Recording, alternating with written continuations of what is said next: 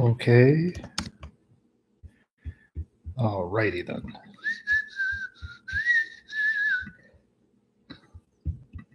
What's happening, guys? What's happening, guys? All right. That's what it is. Internet connection. What are you gonna do? What's up, Sai Christian? Let's wait. Hopefully it gets better. How's the sound? Any buffering? Any buffering? What's happening? Sound okay? Okay. Keep praying for the internet connection, the sound to remain solid, because like I said, until I get my own place and get my own internet connection, I'm at my brother's house and the internet connection is very old. He had no need to get fast internet because his children are grown. They have families of their own. So keep praying by the grace of Jesus, in the name of the Father and of the Son, and the Holy Spirit, in Jesus' name, to bless the strength of the internet connection that doesn't buffer, please, my God, so I can go into the depth of Scripture by the power of the Holy Spirit. Hopefully the resolution will stay strong as well. But we'll wait a few more minutes for a few more faces to show up, regulars to show up. I don't know if Protestant believers are going to be here. The verses, meaning, pace, but be that as it may. Just let me do something real quick. Interesting. All righty then. Yeah, I was asked to discuss the different terms used for hell in the original languages of Scripture, right? The different terms used for hell in the, in the original languages of Scripture, Hebrew and Greek. Because oftentimes when you read the King James Bible, find in the King James Bible, I don't know. I don't know where the router is. Hopefully, all right. Oftentimes in the King James Bible, two different Greek words are translated as hell. Two different Greek words are translated as hell, right? So I don't know if Protestant believers here. Is he here? Is first last here? Hold on. Let me just say. If not, that's fine. I'll just go into it. We're going to use the King James Bible to make my point.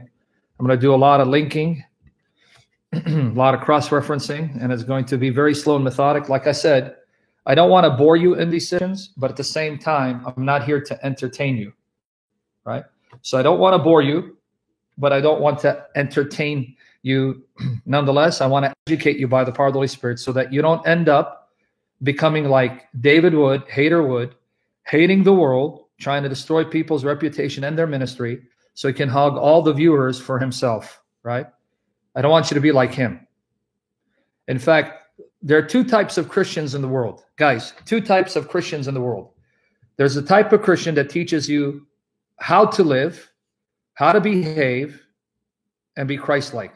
Then there is the other type of Christian that teaches you how not to live, how not to behave, how not to conduct yourself. And we need both types of Christians. David Wood is the beautiful, perfect example of what not to do, how not to behave if you're a follower of Jesus. Okay? Remember there? So he serves a purpose. Okay? He serves a purpose. And you know what's funny though? There are people who actually think I'm being serious. And they say, hey, is there a problem between you and Hater Wood? The only problem is on his end. He's just jealous and envious, but I still love him.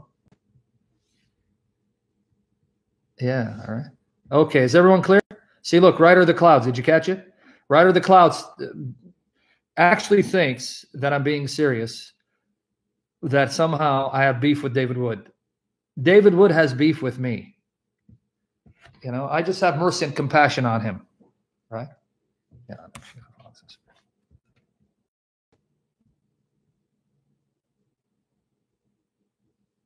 Truth 888. Why are you here being stupid and asking me a question that's going to get you blocked? I just want to know, were you born stupid or did you have to work hard at becoming stupid? Just wanted to know. Just help me understand. We'll wait a few more minutes. We'll begin by the grace of God. Yeah, I'll go Father, Spirit. And hopefully the connection will stay strong. Sometimes it's good. Sometimes it's bad. I don't know. Should be good today. I don't see why, right? So Truth 88, help me understand. Were you born this way, or did you have to develop such wonderful stupidity? Because I'm about to block you now, right?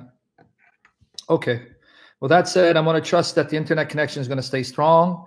The sound is going to stay strong, and I'm going to proceed. So pray for me, wish me well. We just want to ask the Father to bless this session in the name of Jesus Christ.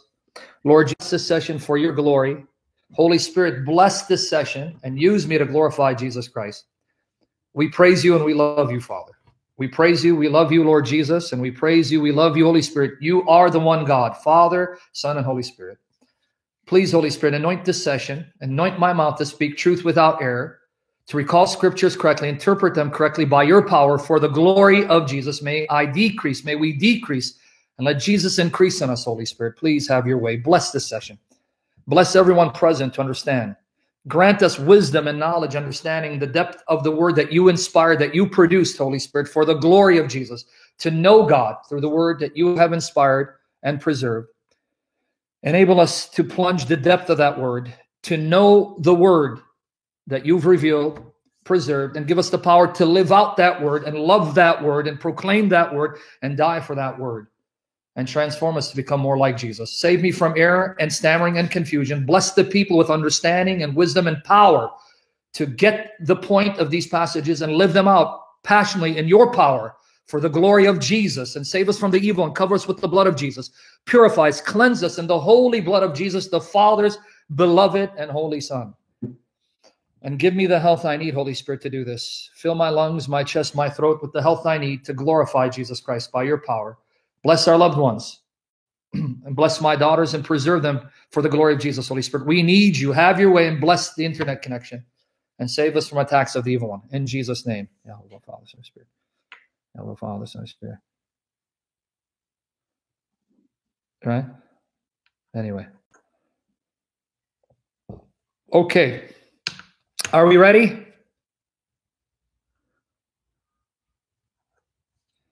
Alrighty then. Andrew, what's up, buddy? Good to see you. If we're ready, I'm going to be reading the Bible passages, folks. We don't have the regular gang. We don't have Protestant believer. We don't have first and last to post verses. So I'm going to read aloud the passages like I normally do, but you're not going to be able to see them in the text, if that's okay. Pray the Lord Jesus blesses me to bless you, right? And save us from attacks. Oh, first last is here? Oh, okay. Attacks of the enemy, to restrain the enemy from sending his dogs to attack us so we can focus on glorifying Jesus Christ. So are you here, first last? How you doing, Nada? Good to see you, sister. Good to see everyone. Andrew, good to see you. Oh, Andrew, you wanted to learn this? Okay. All right. I don't know. You said first last is here. Zena, where? Where is he, Zena? Is he like invisible or something? Only Zena sees people that I don't see. Right? Zena, do you see dead people? Okay. I was asked to explain the difference between Sheol / Hades or Hades and Gehenna. Gehenna. See, this is what happens, Ian, when I speak presumptuously. Zena ends up vindicated, and I end up making a braying ass of myself. And I know she loves every minute of it, because being Assyrian, she loves it when an Assyrian man makes a fool out of himself. Okay. First, last, let me know when you're ready, buddy.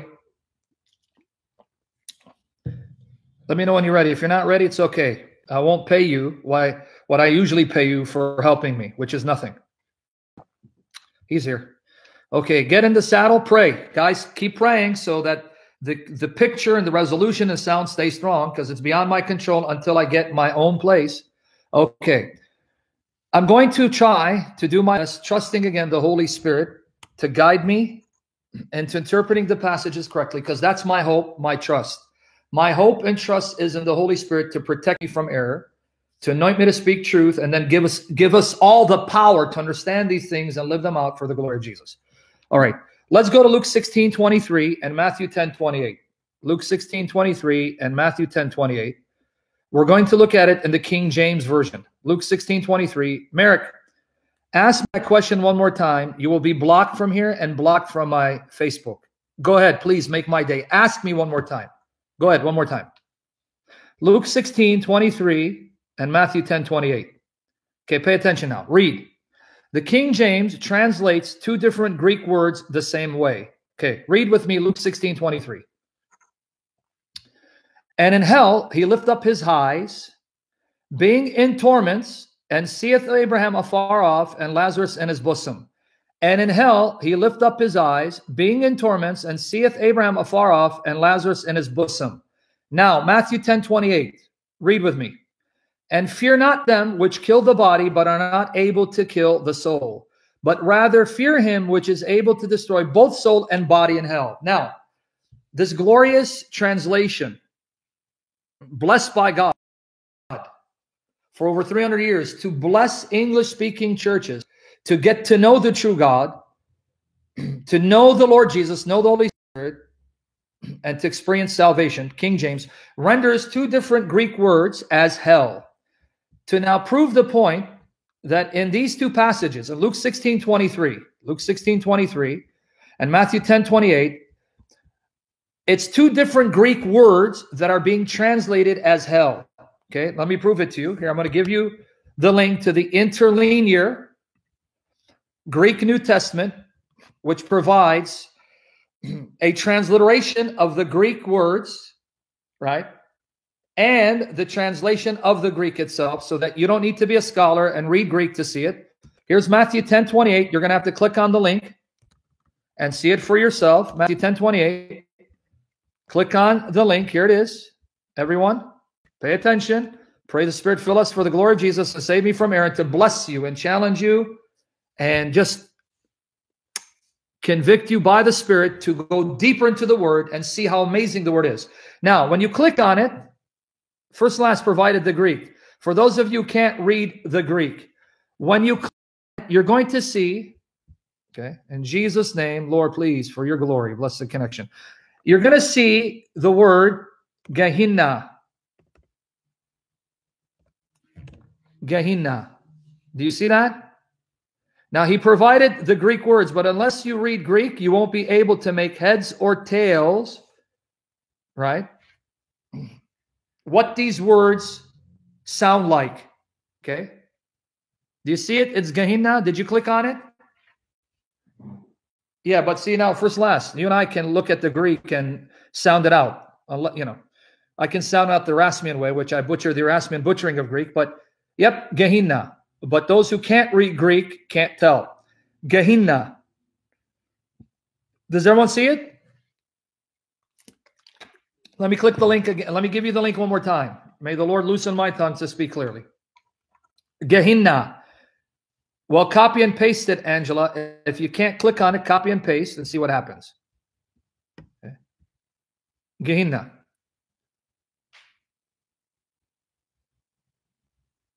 Yeah. Now, that's the Greek word for Matthew 10:28. Now, let me give you the Greek word for Luke 16:23. I'm going to give you the link here. Click on the link or copy and paste it. And then you're going to see that the rich man who died, he's not in Gehenna. He's in Hades. Hades or Hades. Hades. There you go. Yeah. Andrew, when you see Gehenna, when it's translated in English, they'll put an H because many New Testament scholars claim and argue that when you see that little sign on top of, that's the breathing sign. So you say Gehenna. May the Lord Jesus protect me from my lisp. Okay.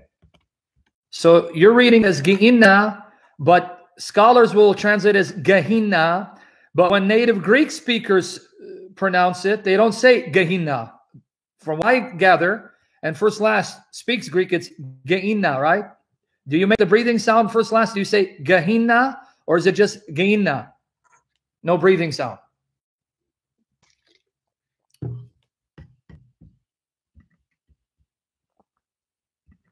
Do you make a breathing sound First Last when you just want to see?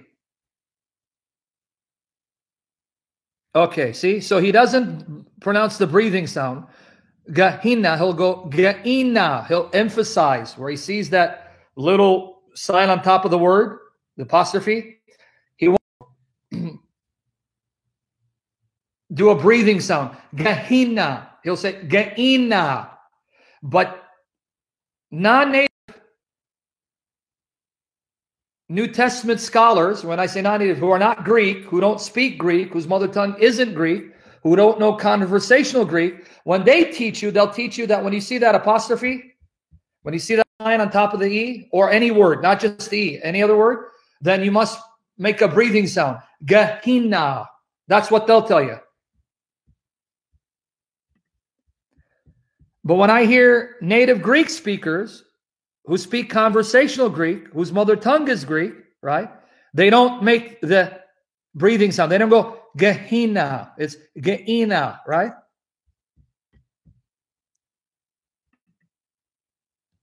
You with me? Thank you, Ar. God bless you. You with me? Is that making sense? So if you want to learn to pronounce Greek in a manner that resembles the way Greek speakers speak Greek, learn it from a Greek speaker.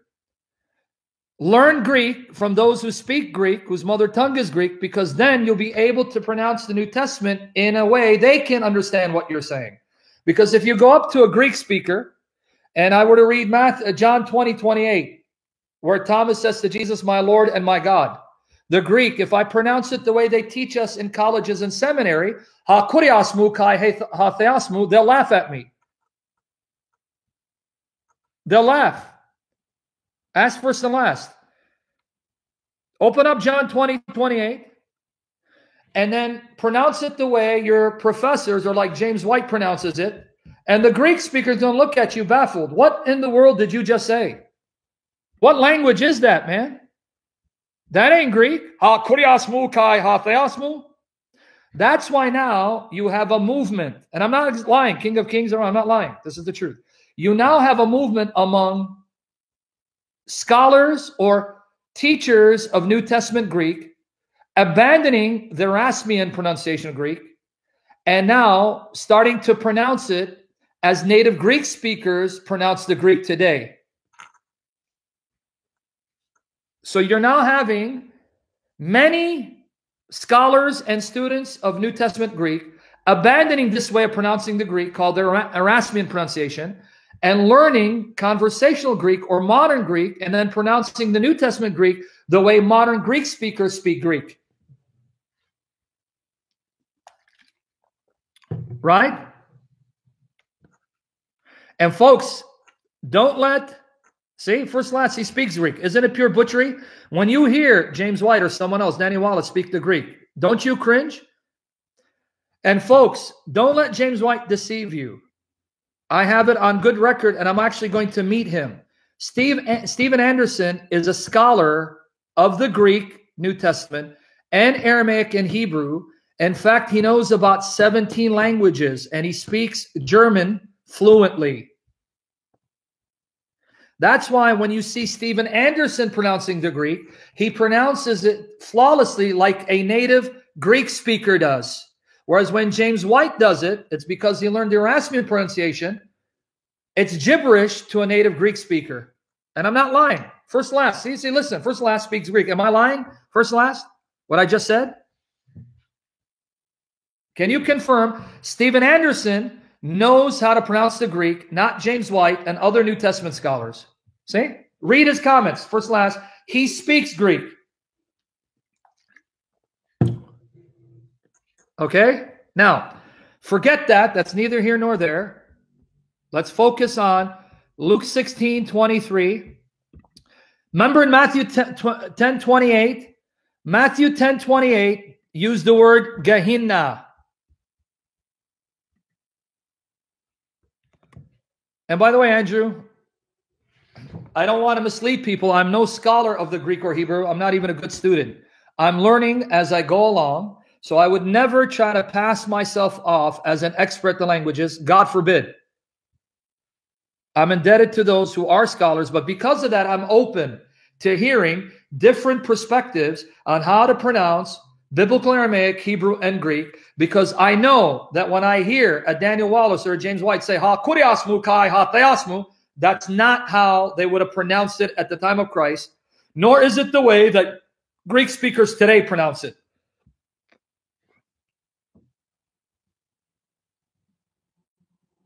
Right? Okay, now here's the link. Folks, let's focus in Jesus' name by the power of the Holy Spirit as you pray that the Spirit fills me to bless you for the glory of Christ. Okay, now, click on that link. You're going to see that in the case of the rich man, the word that the King James translated as hell, right? Translated as hell isn't Gehenna. It's Hades. Isn't Gehenna. The word that the King James translators translated as hell in Luke 16:23 isn't Gehenna, it's Hades. Everyone got it? Are you guys following with me, or am I losing you? Am I boring you? One thing I don't want to do is bore you, but I don't necessarily entertain you. I want to be used of the Spirit to educate you.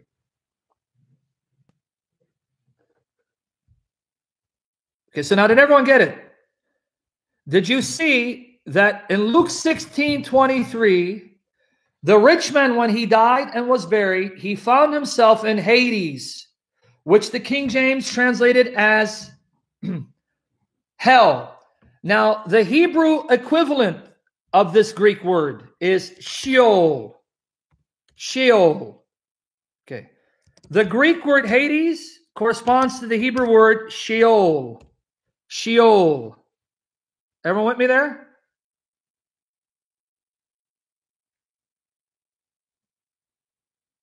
Everyone with me there?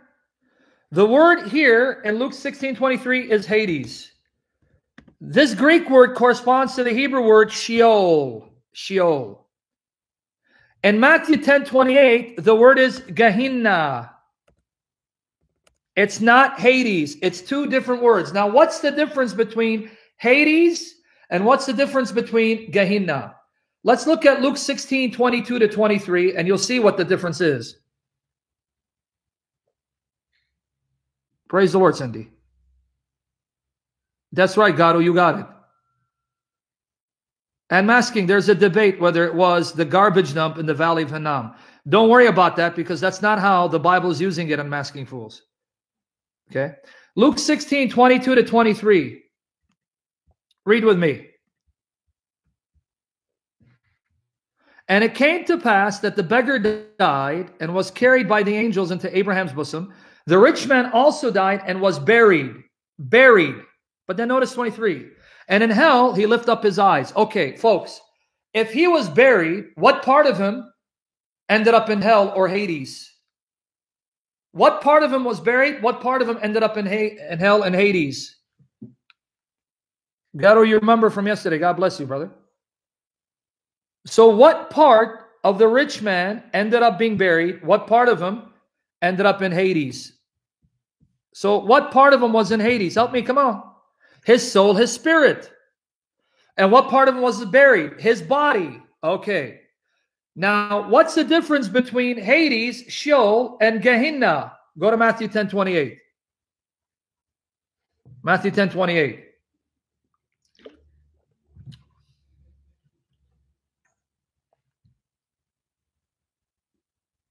Matthew 10:28. And fear not them which kill the body, but are not able to kill the soul, but rather fear him which is able to destroy both soul and body in hell. Here's the difference. Hades in Greek, Sheol in Hebrew, can refer to the grave, or it can refer to the abode of the dead when their spirits, souls leave their bodies. Okay, follow with me. You got to now pay attention so I don't lose you. Before Jesus' death, resurrection, and ascension into heaven, everyone who died, their souls, their spirits went to Sheol, Hades, the realm of the dead. The difference between Hades and Sheol and Gehenna is Gehenna is the place where the body and the soul of the unbeliever is sent to be destroyed.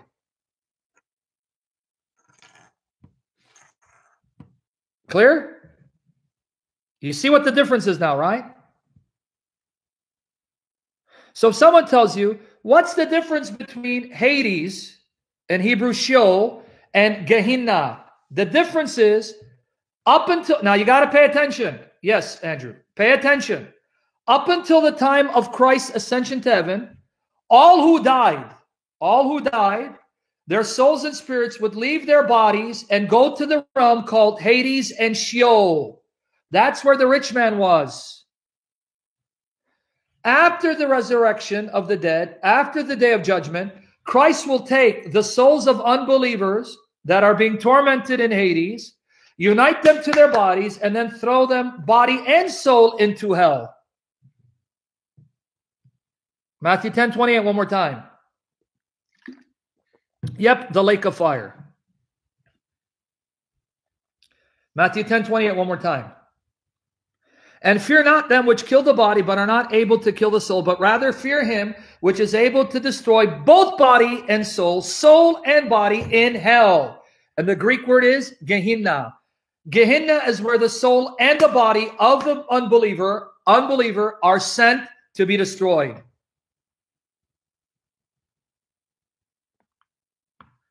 Mark 9:43-48. Mark 9:43-48.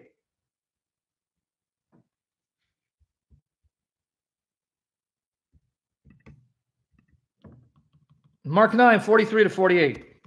I'm going to get you the link to the Greek. Hold on.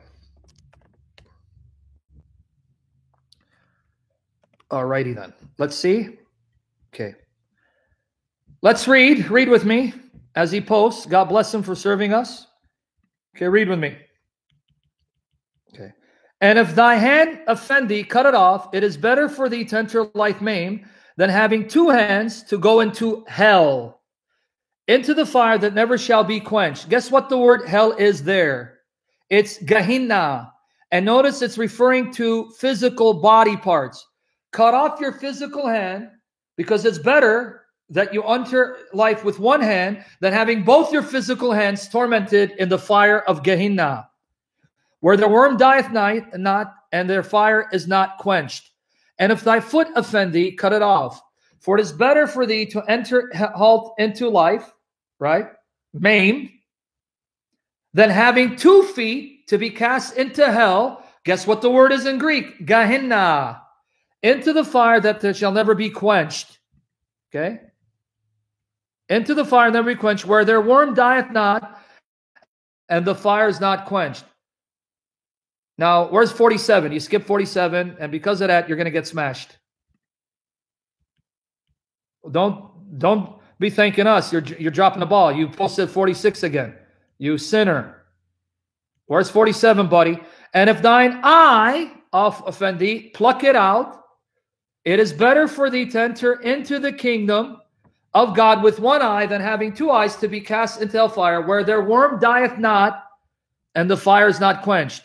The word hell there is Gehenna. Click on it. Do you see it? What's the word? What's the word? Gehenna. It's in the accusative. Gehenna. Gehenna. So you see, Jesus again is referring to the physical body being thrown into hell. Right? You with me there?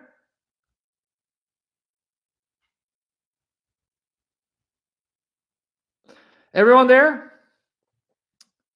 Do you now see what's the difference between Hades and Gehenna? And the Hebrew word for Hades is Sheol. So, this is the thing you need to keep in mind. Andrew, you're confusing me, brother. Now, Merrick, I don't want to answer him because he's coming in lately, wasn't paying attention, was distracting me with a question that wasn't relevant to the topic. But Andrew, why in the world would you be confused when the Bible says that which is in the dust will be raised out of the dust? Did you forget the resurrection of the dead, both the righteous and the wicked, Andrew? Daniel chapter 12, verse 2. That's why I ignored Merrick, because he wasn't paying attention. Had he been paying attention, he'd follow along. So why, Andrew, are you confused? Did you forget that the dead will be raised in their bodies? Daniel 12, verse 2. And many of them that sleep in the dust of the earth shall awake, some to everlasting life and some to shame and everlasting contempt. Why are you guys confused all of a sudden? Did you see that, Andrew? Daniel 12, 2. Those that sleep in the dust shall awake, some to everlasting life, some to shame and everlasting contempt. What about John 5, 28 to 29? Where's the confusion, folks? John 5, 28 to 29. Marvel not at this, for the hour is coming, in the which all that are in the graves, Andrew, pay attention, graves, shall hear his voice, and shall come forth. They that have done good unto the resurrection life, and they that have done evil unto the resurrection of damnation. So, Andrew, when the dead are raised from the dust, who are evil to be condemned, where will they be sent?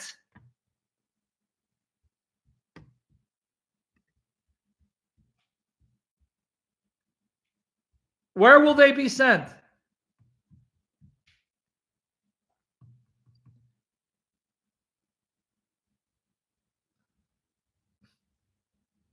Let me try it again. Where will they be sent? Andrew, you're killing me. I love you, bro.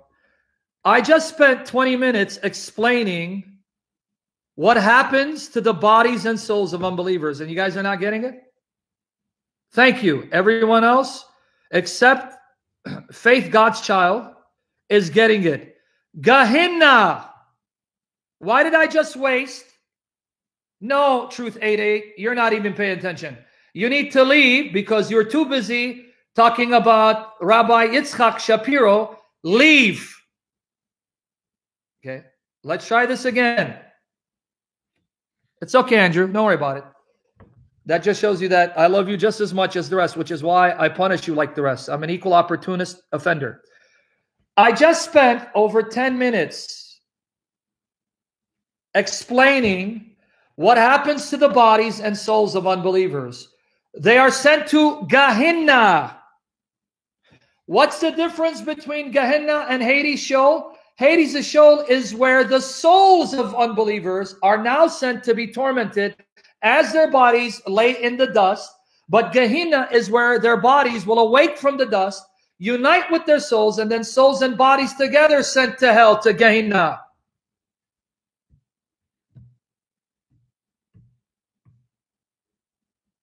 Is it making sense now? Do you guys now see the difference between Hades / Sheol and Gehenna?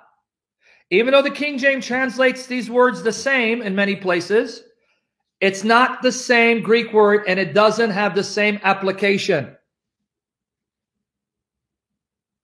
Okay?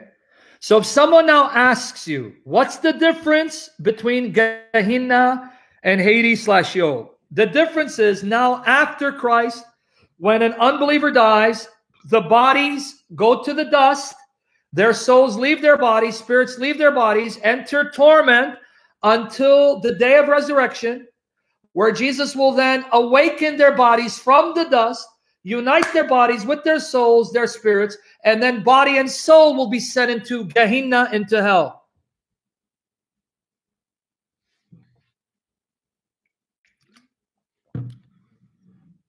Yep. And Gehenna is the second death, the lake of fire. Okay. Is it now making sense? The difference between Hades, Hades, Sheol in Hebrew, and Gehenna. Yes. Hades, Irene, remains until Christ comes. So let me prove it to you. Revelation chapter 20, verses 11, 15. Hades and death will also be sent into Gehenna. Did you know that?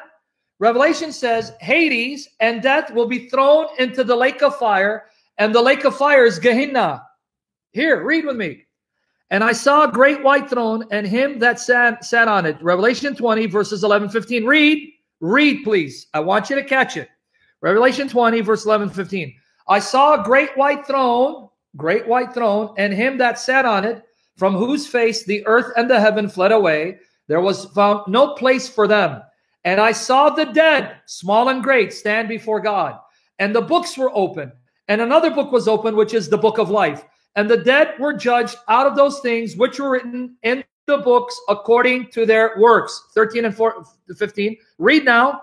And the sea gave up the dead which were in it, and death and hell. Guess what the word hell is?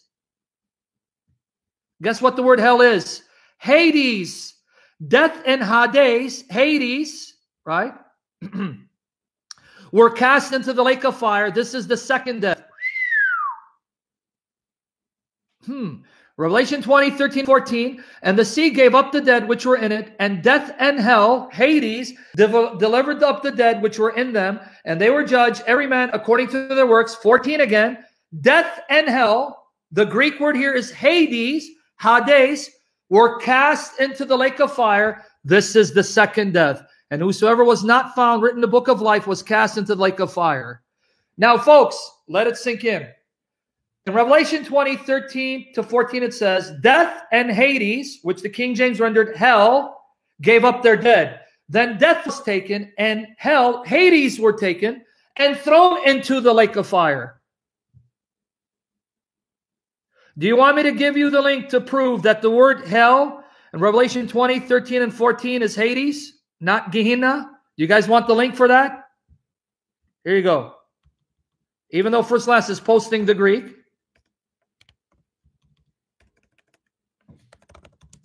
Watch here. Let me go. So you don't think I'm making it up. So this is why, if you don't have access to the Greek manuscripts or an interlinear or a Strong's or a lexicon, you won't see that the King James translation is rendering two different words as hell. Right? Here you go. Did you catch it? Click on it. There you go. The word translated hell in the King James, what is it? Hades, Hades.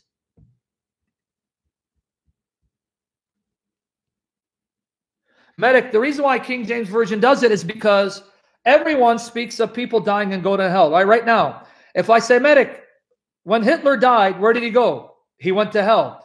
So even in the English language, we use the term hell for both Hades and for Gehenna.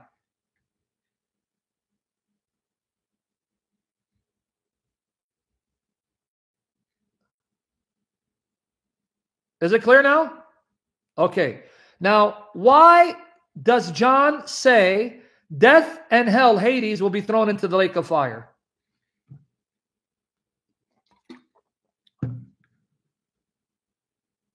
Jerry Duke, Hades existed for good and bad up until the time of Christ.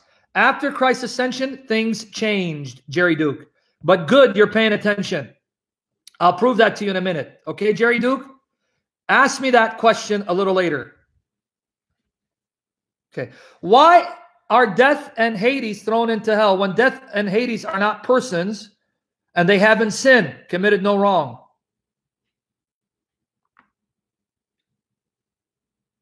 Why? This is John's way of personifying, taking inanimate places that are not persons, personifying them. This is what we call personification. That's a literary feature. We use it till this day, where we take something that's inanimate, not personal, and personify it. Right?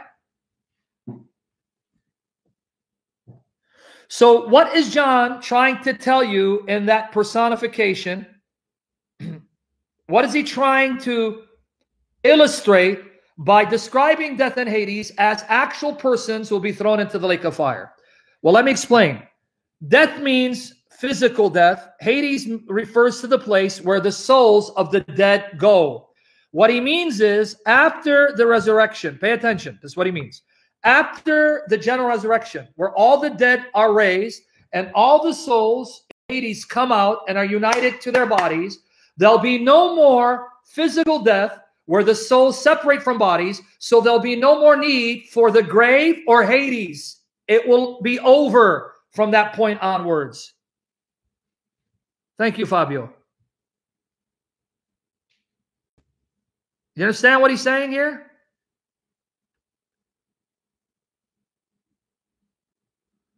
When the general resurrection of the dead takes place, no more physical death for anyone.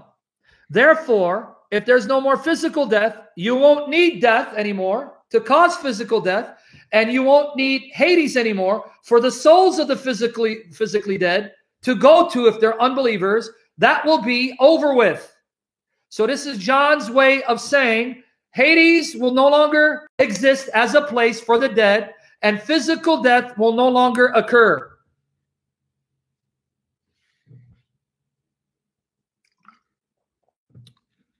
Does it make sense now? Is it sinking in? Are you learning and going deeper into the scriptures?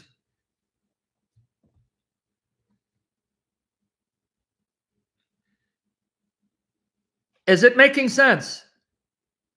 Thank you, Colin, for those kind words. Pray I'll be filled with the Holy Spirit, possessed of the Holy Spirit, sealed by the Holy Spirit, and every fabric of my being controlled by the Holy Spirit for the glory of Christ. Okay. So you understand now what Revelation 20, 13, 14 is saying.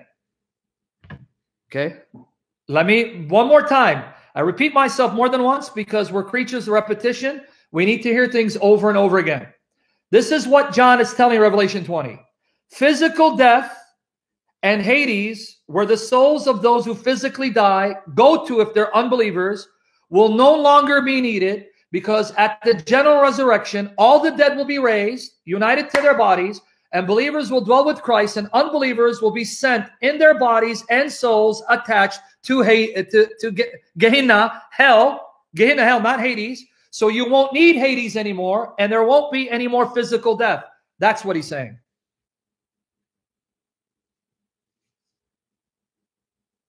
Yes, Dilajan, when Jesus comes back. So now, is it making more sense? The difference between Hades, which in Hebrew is Sheol, and Gehenna.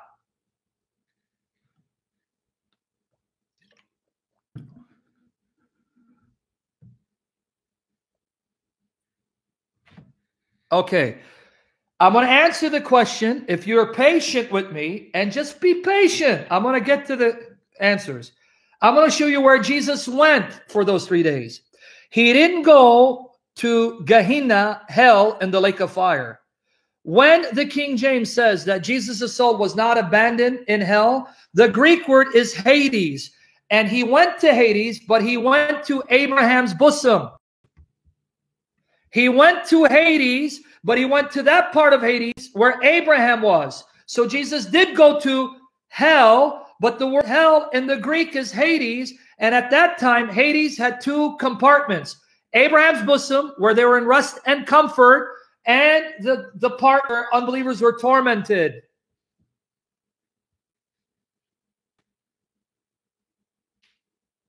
You catch it? Jesus went to Father, Son, Holy Spirit, in Jesus' name, please, Holy Spirit, in Jesus' name. Okay. Jesus went to Hades. He went to Hades. The King James renders the Greek Hades as hell. That's where people get confused. And I'll look at that in Acts 2 in a minute. But if you go back and look at the Greek word, no, we don't know if it was a dumpster outside of Jerusalem in the Valley of Hinnom, because that information comes from medieval sources. We don't have any sources contemporary with Christ or before Christ that testifies to such a place, Gerald.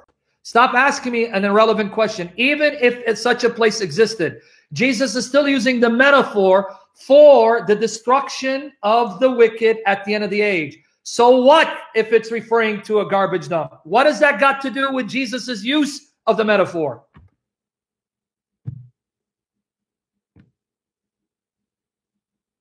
Is everyone clear now with me?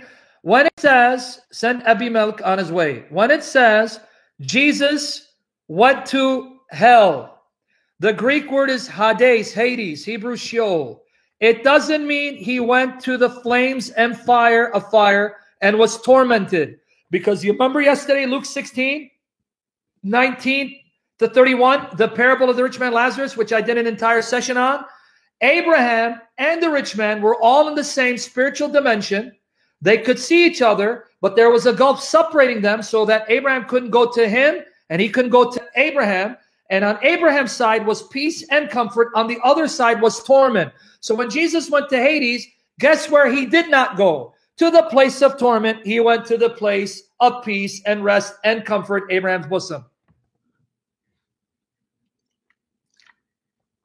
No, brother, for the love of the triune God, what does purgatory got to do with Hades?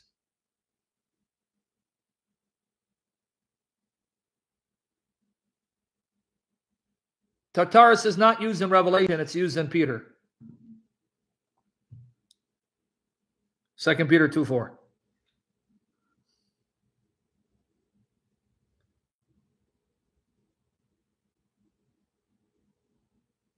Everyone with me there? Don't worry about it, medic. It's because we got people, listen, we got people here who want to pontificate and impress us with their knowledge of Scripture. So they keep throwing stuff out like Tartarus to impress us. Oh, wow, you're so educated. You know about the word tartaro used in 2 Peter 2:4, Tartarus? Wow, you're a scholar. And so distract us. You see why I have a problem with these people? You understand my frustration now, right? They can't just shut up, listen, and ask relevant questions. They got to chime in to impress us, and they're not impressing us because I end up embarrassing them. What was the point of him mentioning Tartarus? Ask him. Ask this chief. Okay, Tartarus. Okay, what's Tartarus, friend? Is that tartar sauce that you put on fish? What did you gain by throwing out a word to try and impress us, and you didn't impress us? You made an ass out of yourself. You see, Vine, why my sessions isn't for everyone? You see, Vine, why? Because people want to impress me, and they don't know. I don't get impressed. I get disgusted because I see them as arrogant snots who want to come off as they know what they're talking about. Stop trying to impress me. I'm not your Savior. I'm not Jesus. Even if you impress me, whoopee-doo-da-day. Right? Can we focus now? And I'm going to get better at this. By the power of the Holy Spirit, if I keep doing this, I'm going to get to a point where I'm going to ignore the trolls and just block them and bounce them. Okay? Clear? Okay, now, so we don't lose focus. Focus on what I just said. Okay? Okay, focus on what I just said. And it's not anger, it's passion right now, groom. Make the distinction between two. When Jesus went to hell, it wasn't Gehenna, the lake of fire, and it wasn't that part of Hades where they were tormented, because I'm going to show you right now, if you're patient with me and listen, that up until Jesus' ascension to heaven, up until that time, everyone went to Hades and Sheol, but not everyone went there in torment. Some people were there in torment, others were there in peace. So when Jesus went to Hades, he didn't go to the place of torment. He landed on the side of Abraham, which was a state of peace.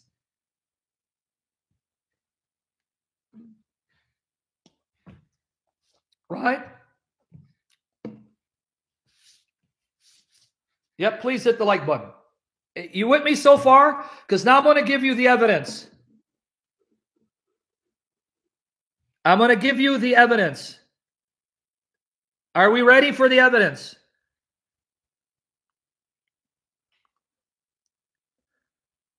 If you're ready for the evidence, we can proceed.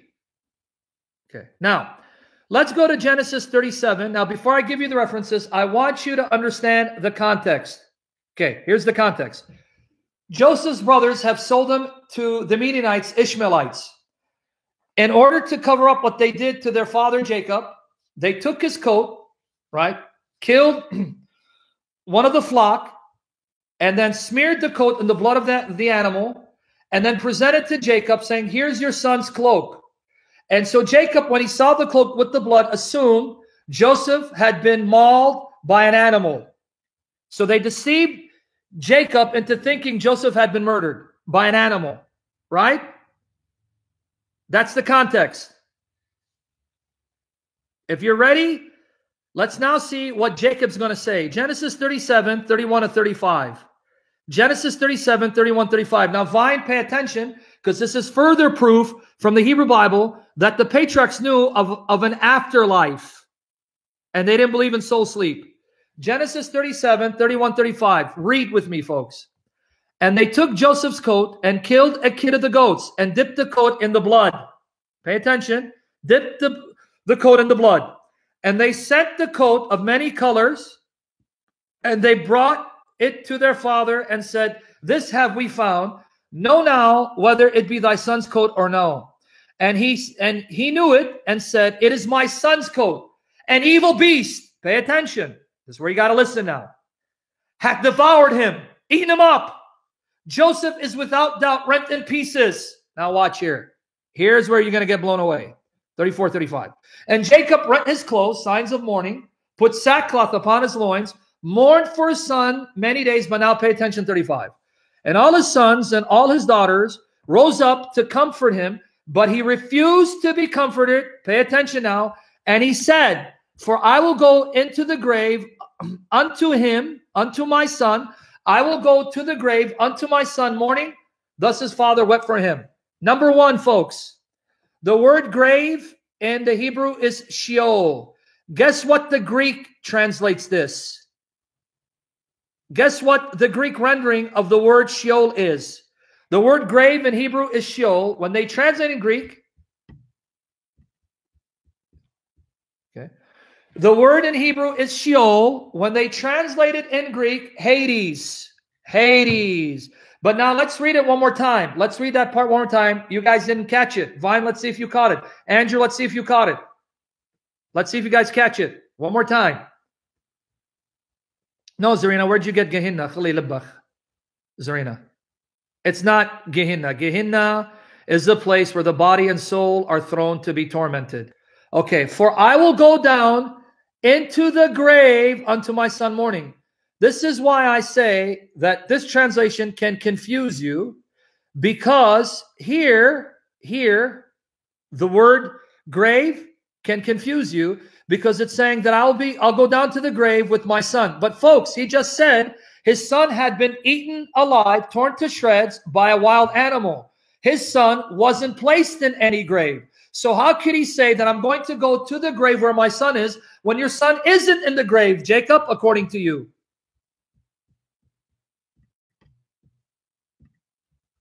You get it now? He can't be referring to the grave, because Joseph was not placed in any grave. He just told you an animal tore him to shreds, ate him up, killed him, torn to pieces. So what do you mean you're going to go down to the grave to him? He's not in any grave, Jacob. Did it sink in? I want it to sink in before I move on.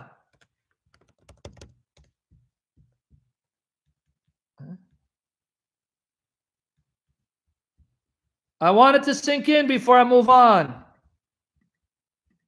Did you understand that he could not be referring to a tomb?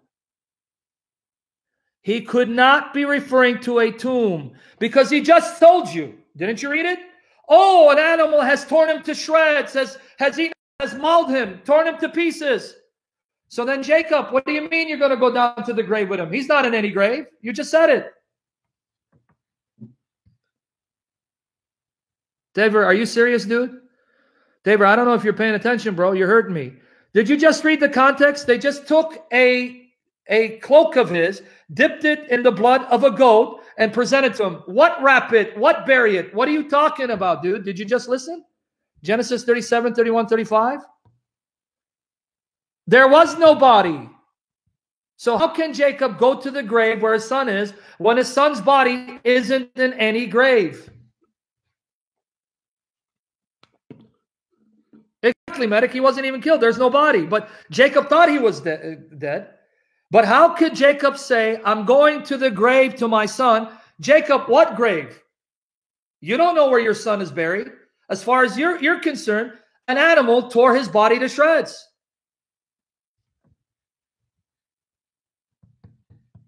Is it making sense before I move on?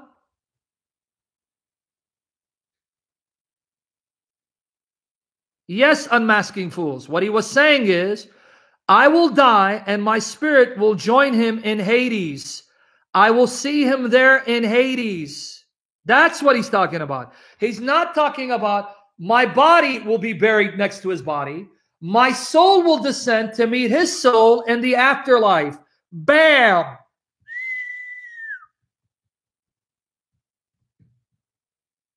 This refutes the lie that the Old Testament saints had no knowledge of the afterlife. They all knew about the afterlife.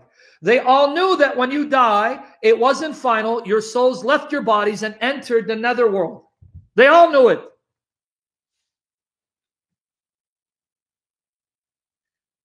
Is it making sense?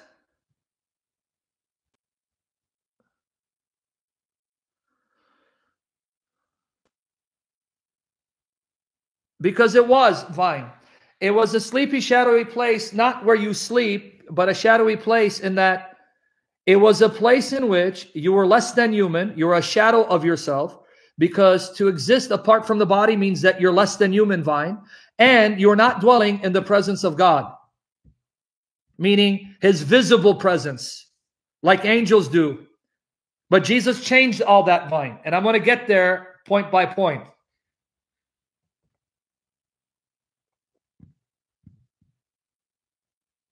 No, we can't, Medic. Let me stop the entire session, Medic, to help you, because you need help with JWs. Let me forget everyone else who's paying attention, because Medic needs attention. Help me, please. Please help me. I'm weak. You know I'm weak. Help me. No, Jadin, what you're finding among the Greeks is the common revelation that God had revealed to all, which they took and perverted and embellished. Johnny, let me repeat what I just said. Hades wasn't a pagan concept. Hades is a revelation that God gave to Noah and all his descendants. But what they did was they took the revelation, corrupted it, embellished it, added to it, subtracted from it. That's why you find common motifs and stories among all cultures, like a flood story and a race of giants sired by divine beings. Where do you think all of this came from? This is all based on actual historical events that the cultures knew of, but then took these stories and embellished them, corrupted them, and the Bible gives you the pure, true, correct version of these events.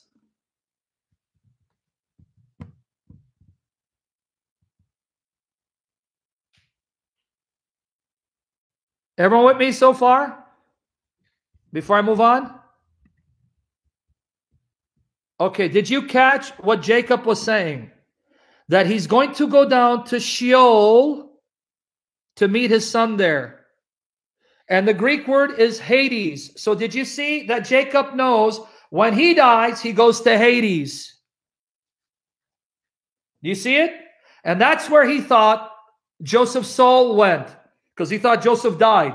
I'm going to reunite with my son in Hades, because if he's dead, his soul is there. I want to meet him there. Clear? Yeah, before I move on, I want to make sure you're getting it.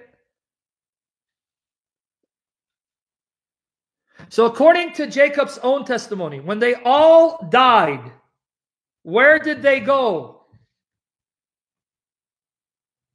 Where did they go before Christ's ascension into heaven? Where did they all go according to Jacob? Hades. Bam. Sheol. Yeah, praise the Lord. But now let me show you from Abraham again. Genesis 15:15. Genesis 15:15. If you're not bored, I'm going to go real slow. Hold back on your questions and focus, or you're not going to get this. Genesis 15:15. Notice what God says to Abraham. Guys, I mentioned it yesterday. I'm going to repeat it again. This passage I mentioned yesterday. I'm going to repeat it again. Pay attention. Genesis 15:15. God speaking to Abraham says, thou shalt go to thy fathers in peace. Notice, thou shalt go to thy fathers in peace. In peace. He has to reassure him. You're going there in peace. thou shalt be buried in a good old age. Folks, don't take my word for it. Tonight, read Genesis 23 and then read Genesis 25. When Abraham died, he was buried in Canaan in the cave of Machpelah. The only other body in that cave was that of Sarah. There was no one else buried in the cave. It was only Sarah. And then when Abraham died, his body was buried next to her. Only those two were in the cave. But now notice Genesis 15:15 though, one more time. Genesis 15:15. Watch here. One more time.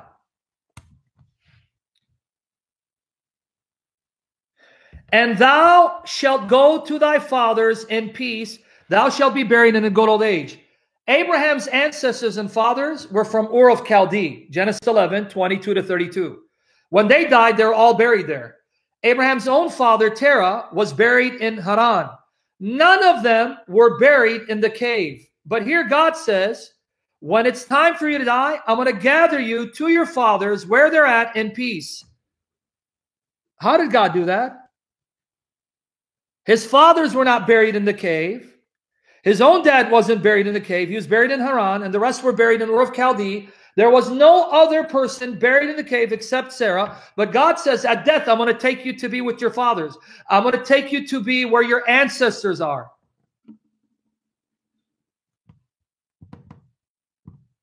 How did God take him to be with his ancestors? Where was his ancestors? In Sheol, in Hades. That's why God then assures him, when I gather you to them, you'll be in peace. Why? Implication, not everyone there is in peace. But Abraham, you have nothing to fear, because when I gather you to them, you will be in peace, not in torment. Bam. And that's where Jesus' parable comes in. Abraham is there in peace with Lazarus, in comfort, but the rich man whom he sees is in torment.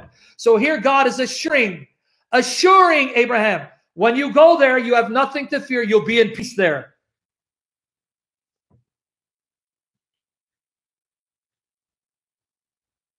You catch it?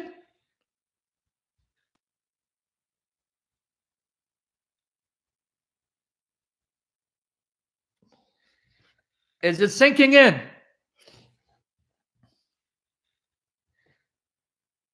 That's why I repeat myself more than once, Jericho. Now let's see what happened to Abraham when he died. Genesis 25, 8-9. Genesis 25, verses 8-9. Genesis 25, 8-9. Send this dog on his merry way. Then Abraham gave up the ghost. I love the King James translation. It captures it. He gave up the spirit. So the spirit left his body, died in a good old age, an old man full of years, and was gathered to his people. Gathered to his people. Merrick, you really, I got to say this in a crass way, you really suck at listening. You keep asking me questions. When I tell you be patient, I'll answer them. Now, verse 9. And his sons Isaac and Ishmael buried him in the cave of Machpelah. Notice what took place first. He died, his spirit left, gathered to his people, and then his body was buried. Do you see the order? Abraham died because his spirit left his body. Then he was gathered to his people, and then his sons came and buried the body. Notice his being gathered to his people took place before the burial of his body. And his sons Isaac and Ishmael buried him in the cave of Machpelah. And in that cave, there's only one other body, Sarah. Do you see the sequence? Spirit leaves his body, dies, gathered to his people, and then the body is buried. That's what happens right now when you die. If you're in a hospital, your spirit leaves your body, you enter heaven, and then your loved ones come and take your body and bury it later.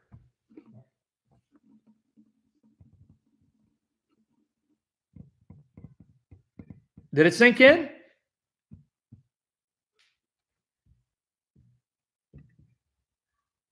Before I move on, let it sink in for a moment, what you're reading here.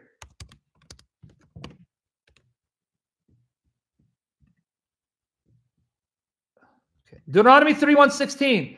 God says to Moses, notice what he says to Moses. Yes, medic.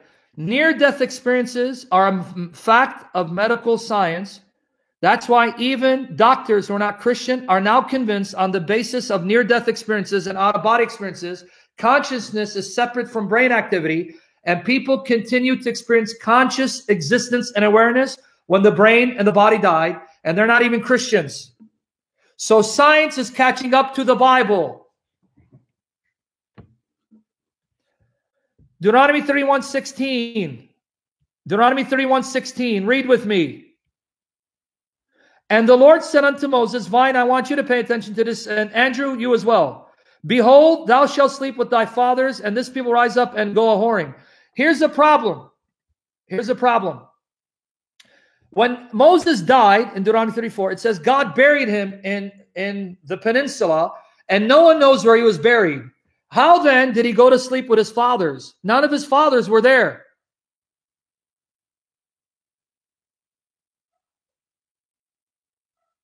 In fact, where he was buried, no one knows where he was buried.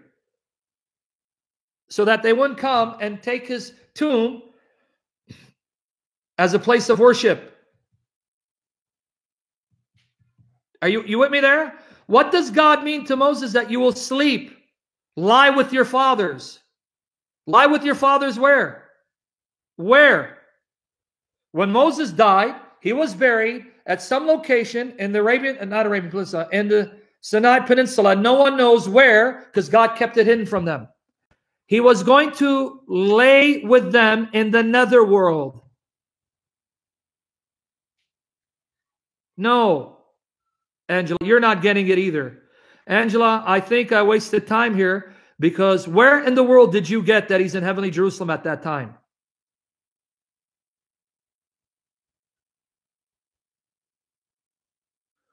Either I'm not communicating clearly or you guys are pretending to be listening. Where did you get before Christ, when Moses and Abraham died, they went to heavenly Jerusalem? Where did you get that before Christ, when they died, they went to heavenly Jerusalem? I'll give you $50 million. Show me anywhere in the session I said that.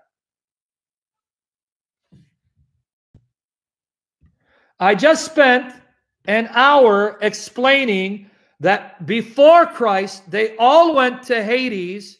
They all went to the same place. You with me there?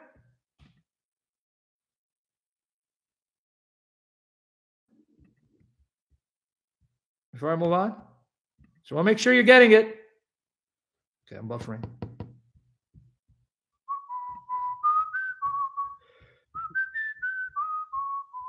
Yeah. Sorry, guys. Sometimes I don't have to be tough with you. Do you know why? Let me be honest with you. The level of biblical literacy is sickening. Lana just said it. I love what she said. People must read the Bible. The level of biblical illiteracy is sickening. Is sickening, right? We live at a time where we have so much information and we have access to so much information unlike any other generation of believers before us, but the level of biblical illiteracy is alarming. Alarming.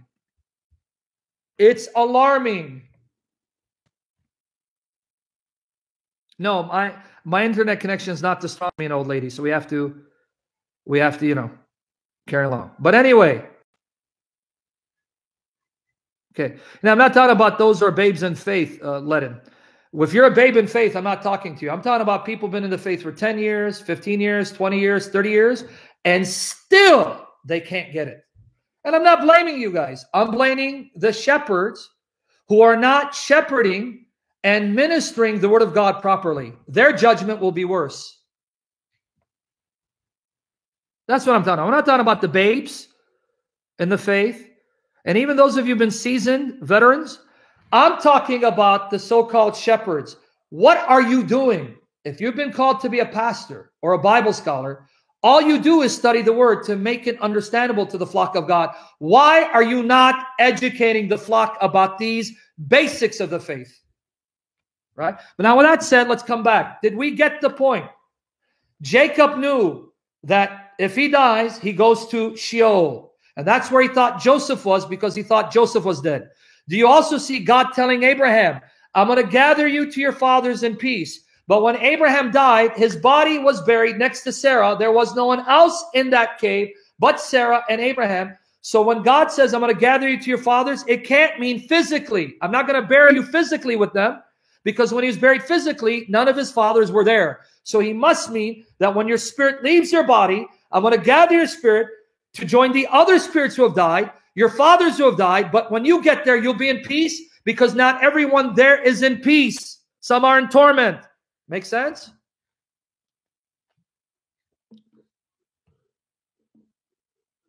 Make sense?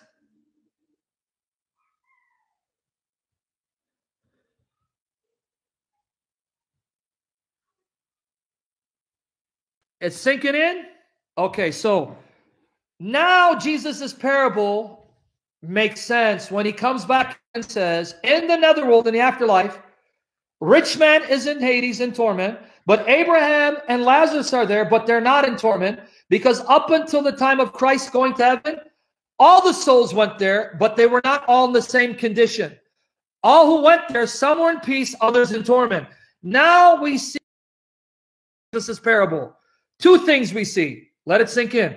We now see it's not simply a make-believe story. Jesus is actually referring to what actually takes place in the afterlife. That's number one. Number two, Jesus shows the goodness of God, the faithfulness of God, that you can take God at his word and never doubt him for a second, because God told Abraham, when I gather you to be with your fathers, you'll be peace. And bam, Jesus' parable shows not only is Abraham in peace and comfort, he's calling the shots there as a testimony to how good and faithful God is to those who love him. Do you see it?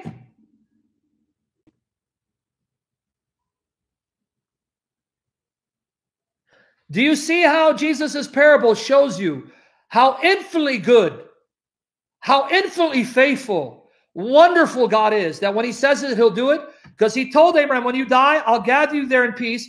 And in Jesus' parable, Abraham's in peace. He's in comfort, and he's calling the shots.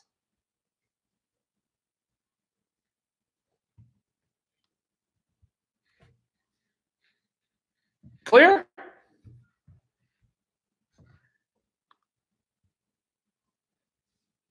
Now, let me show you something about the condition of the dead up until Christ goes to heaven. Up until Christ goes to heaven, everyone went to the same place called Hades, Sheol. Two compartments there. Abraham's bosom, peace, and a place of torment, right? Okay, now, I need you to listen to me. When we talk about heaven, we talk about a place up there, right? That doesn't mean heaven is part of the universe. If I travel far enough in space, I'll find it. But these are biblical metaphors, biblical imagery to highlight the fact that heaven is greater than the earth. Because when we talk about greatness, we imagine height, right? So if something is higher, because it's more elevated, it's greater. And when we want to talk about humiliation, we talk about someone being brought under your feet or buried in the dust, right? Let me explain biblical metaphors. Are you ready? Because I'm going to go deep now. I'm going to go deep. I need you to listen. When the Bible talks about God in heaven, or Jesus looks to heaven, God is not out there in space. I'm going to prove to you from the Bible, this dimension called heaven where God lives, it's not out there in space. So why do they look up? Because that's simply a manner of communicating the fact that just as the space above is higher than us and more exalted, God is much more exalted and greater than us. Because when we look at something that's very high and we see how exalted it is, that tends to give us the idea, the notion that it's great. Look at its height, man. Look how exalted it is. So this is simply a way of communicating the greatness of God in comparison to our temporal, finite, limited status. You with me there? And when we want to describe someone being humiliated, we talk about him eating the dust of the earth, being buried in the ground, being brought under my feet. So down, right? Oftentimes down refers to something humiliated, something brought low, something that's debased. When we talk about heaven or up, we talk about something exalted. And because it's exalted, it's great. Clear? I'm going to probably send Joshua Buckley on his way. We're talking about death and afterlife, and they're talking about the Trinity and hierarchy within the Trinity. I'm tempted to block Joshua, and I'm tempted to block Letton. Okay, is that clear now? Okay. Because God is exalted, the Bible describes him coming down. Because angels dwell with God in heaven, the Bible describes angels coming down, right? So when we talk about God coming to earth, we talk about God coming down from heaven or angels coming down. Let's look at Matthew 28, verse 2. Matthew 28, verse 2. Where I'm going to go with this. Matthew 28, verse 2. And behold, there was a great earthquake, for the angel of the Lord descended from heaven. Did you catch it? Notice he didn't come up from the earth. He came down from heaven. Even though heaven's not part of space, so he wasn't coming out of space into the earth's atmosphere. That's the posture the angel took in order to describe his descent from this heavenly dimension, the spiritual dimension called heaven. Are you with me there? Is it making sense? He wasn't coming down out of space. So why is it saying he came down from heaven? Because again, when we think of God's dwelling place, we think of it being exalted. We think of it being in the heights above. And so the angel adopts that posture of coming down to indicate to us that he's heavenly sent from God's presence. With me there? Yes, it's a visual aid. Thank you, Michelle. But he doesn't really come down from space or the atmosphere above. Right? John 1:51. You're going to see where I'm going with this. If you pay attention and you be patient, you're going to see where I'm going with this. John 1:51. And he saith unto them, Verily, verily, I say unto you, hereafter you shall see heaven open, and the angels of God ascending and descending upon the Son of Man. Notice they descend from heaven and ascend to heaven. Even Jesus, he came down from heaven, right? John 3:13. John 3:13. Watch here. John 3:13. And no man hath ascended up to heaven, but he that came down from heaven, even the Son of Man which is in heaven. But wait, Jesus, astronauts ascend to heaven, and they went out of the earth's atmosphere into space, landed on the moon. But Jesus doesn't using the language of ascent and descent in order to describe God's highly exalted status and his heavenly dwelling place where angels dwell, which is not part of creation. Is this sinking in? John 6:38. John 6:38. Because now you're going to get blown away. I take this time to repeat a point and give you passage after passage because I want you to see the depth of Scripture and be blown away. Here again, John 6:38. For I came down from heaven not to do my own will, but the will of him that sent me. So Jesus, did you come down from space?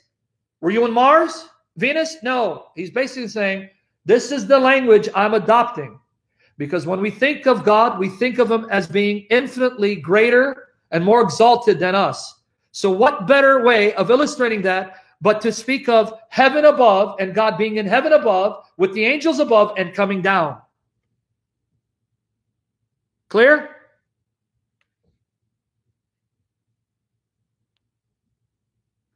Is it clear? So you saw angels come down from heaven. Jesus comes down from heaven.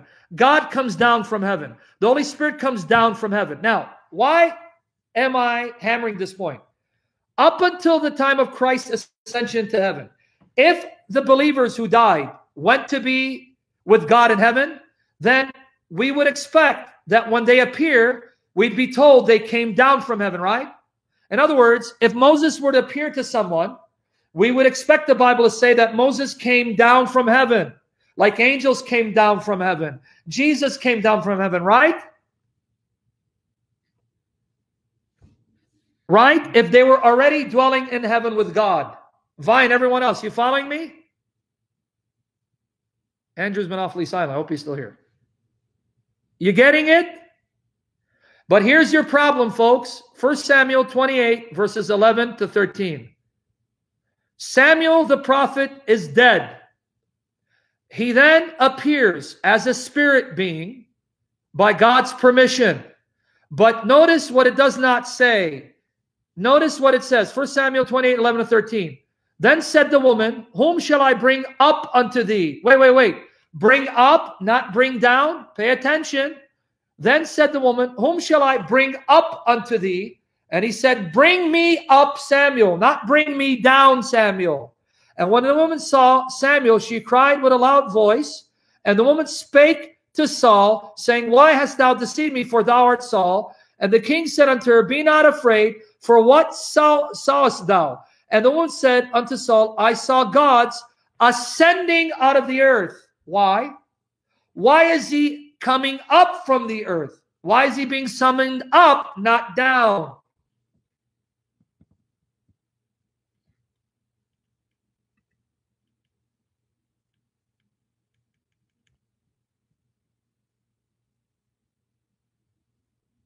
Why is she summoning him up? Why is he coming up, not down, like angels come down, like Jesus comes down, like God the Father comes down, like the Holy Spirit comes down? Why is he coming up?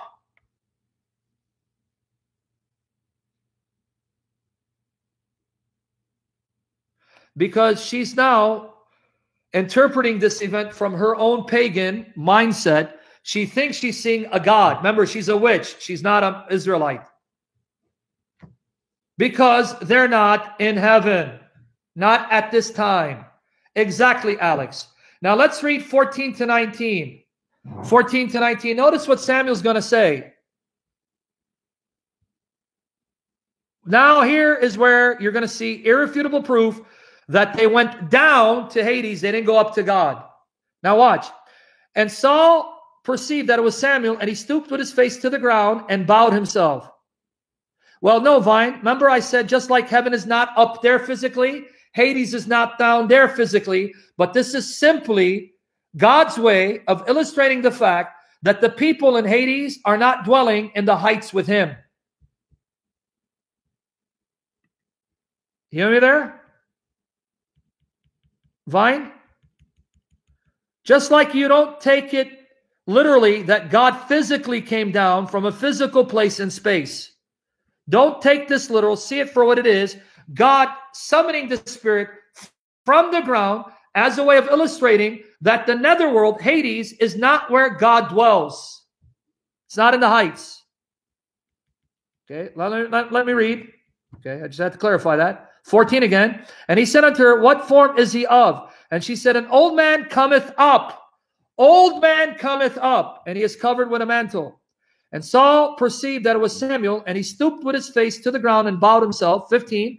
And Samuel said to Saul, why hast thou disquieted me? Why have you interrupted my rest? No soul sleep, huh? Why have you interrupted my rest? To bring me up. Why'd you bring me up? Notice he didn't say, why'd you bring me down? And Saul answered, I am sore distressed, for the Philistines make war against me, and God... Let me get there, sorry.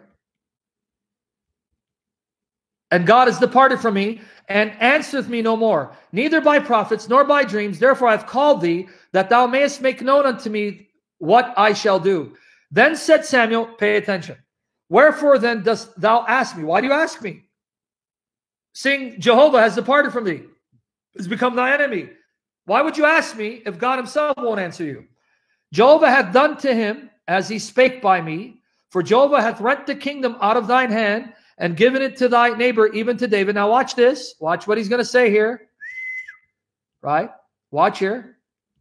Because thou obeyest not the voice of Jehovah, nor execute his fierce wrath upon Amalek. Therefore hath Jehovah done this thing unto thee this day. Pay attention, 19. Moreover, Jehovah will also deliver Israel with thee into the hand of the Philistines, and tomorrow shalt thou and thy sons be with me, Jehovah also shall deliver the hosts of Israel into the hand of the Philistines. Okay, guys. In 1 Samuel 25, it says Samuel was buried at a certain location. Continue reading all the way to the end of 1 Samuel. It says that Saul and his sons were attacked. Saul's sons were killed by the Philistines. Saul fell on his sword, committed suicide, and they were not buried the next day, but their bodies were desecrated and left out in the open without burial. But Samuel said, tomorrow you and your sons will be with me. But wait, Samuel, the next day, when they died, physically they were not buried where you were buried. Their bodies were desecrated until finally their bodies were restored and given proper burial. So what do you mean they were going to be with you the next day?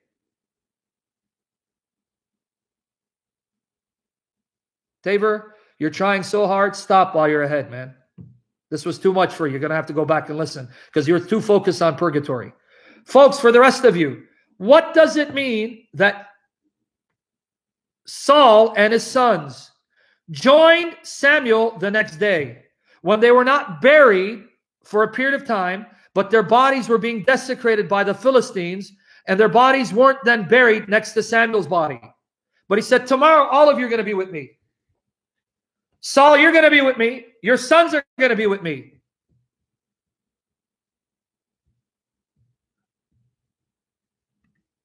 Medic, who said Saul went to the good part of Hades? So you're still not getting it. Just because Saul and his sons went to Hades doesn't mean Saul went to the good part, because Samuel is saying you're going to come to this dimension. But whether he's going to be in peace or in torment, that's left open.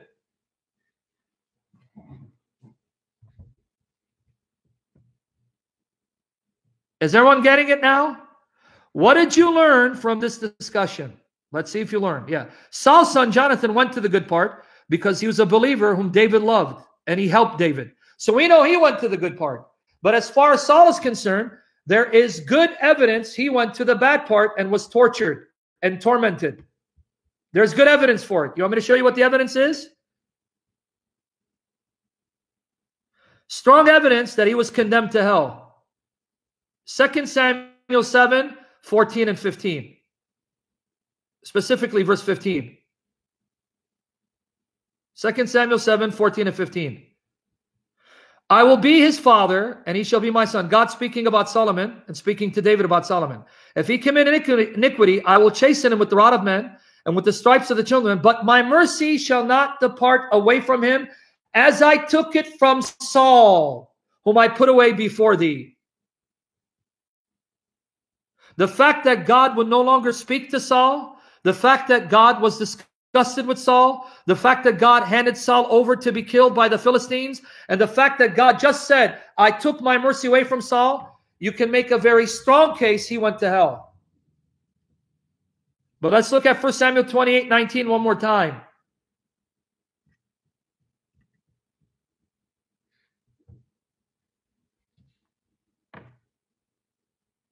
Yes, Jericho.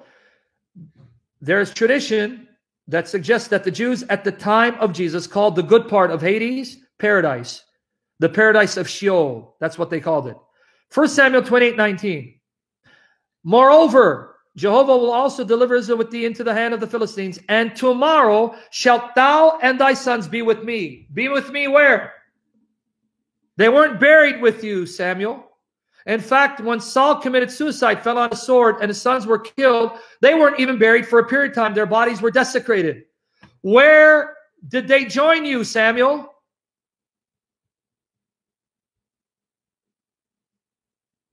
Now, Vine and everyone else, do you see how clear the evidence is from the Hebrew Bible that all of them knew physical death wasn't the end of conscious existence? They knew they would continue to exist consciously in their souls, in their spirits, apart from their bodies.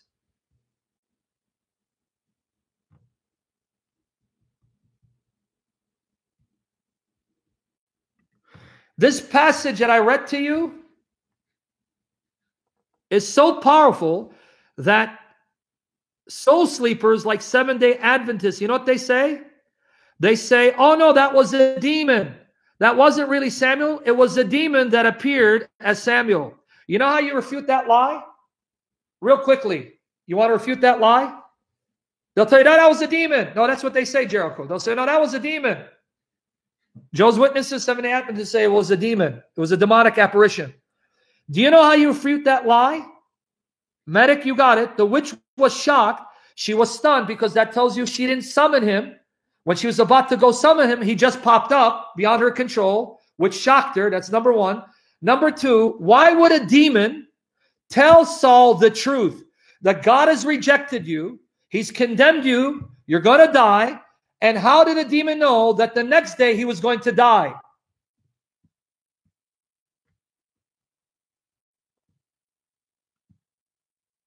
Right? Why would a demon confirm God's hatred, dislike, wrath, anger, and judgment upon Saul? And how did the demon know the next day he's going to join him? This wasn't a demon. It was the spirit of Samuel that God summoned a final time to rebuke and chasten Saul. No, demons can predict the future. It's not that they can't. What the point is, when you add to the fact, not only is he saying that tomorrow you'll join me, you're going to be killed, but he confirms you're going to join me because it's God's judgment, because God is disgusted with you. He's handed you over to your sins. He's not going to kill you dead at the hands of the Philistines because he has nothing to do with you anymore. Why would a demon do that? Confirm God's judgment. Tabor, you need to go, brother. Moses wasn't in heaven. You need to go. This is too much for you. You can't handle it, brother. You need to go and keep on milk. This channel's not for you. Everyone with me there? Do you see why? Do you see why it's not a demon? Why would a demon confirm God's judgment on Saul? And why was the witch horrified at seeing Samuel if she had summoned a spirit that was really a demon, even unbeknownst to her?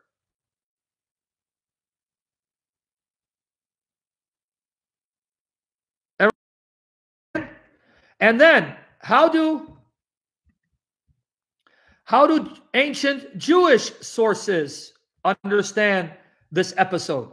Now, what I'm about to quote to you is considered inspired scripture by Catholics, Orthodox, and other various Christian groups. I'm going to quote the book of Sirach, chapter 46. Now, for those of you who don't believe in the Deuterocanonicals as scripture and don't believe Sirach is inspired, that's fine. Because it still tells you how the Jews, right? For those of you, pay attention, for those of you who do not believe that Sirach is scripture, that's fine, because it still tells you how the Jews understood the story of 1 Samuel 28. So you don't have to accept it as scripture, right? To see how the Jews, before the time of Christ, interpreted 1 Samuel 28. Let me read it. I gave you the link. 1 Samuel 46. I'm going to read 13 all the way to 20. I'm going to read it in the New Revised Standard Version. Pay attention. I gave you the link. It's Sirach 46, verses 13 all the way to 20. Watch. Samuel was beloved by his Lord. A prophet of the Lord, he established the kingdom and anointed rulers over his people.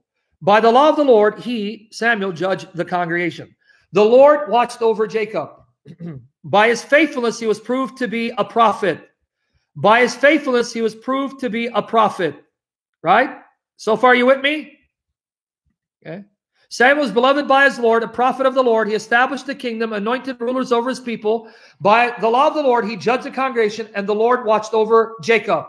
By his faithfulness, he was proved to be a prophet, and by his words, he became known as a trustworthy seer. So far with me? Okay. Trustworthy seer. Verse 16. He called upon the Lord, the mighty one, when his enemies pressed him on every side. And he offered in sacrifice a suckling lamb. Then the Lord thundered from heaven, made his voice heard with a mighty sound. He subdued the leaders of the enemy and all the rulers of the Philistines. Now watch this. Watch this. Watch this, folks. Watch. Okay. Before the time of his eternal sleep, Samuel bore witness before the Lord and his anointed. No property, not so much as a pair of shoes have I taken from anyone, and no one accused him. Now watch verse 20. Post verse 20, if you can. Post verse 20. Even after he had fallen asleep, even after he died, he prophesied and made known to the king his death, and lifted up his voice from the ground in prophecy to blot out the wickedness of the people.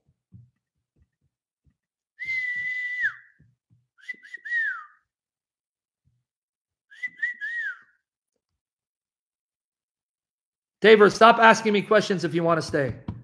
Stop. Just listen. Stop. Did you catch it?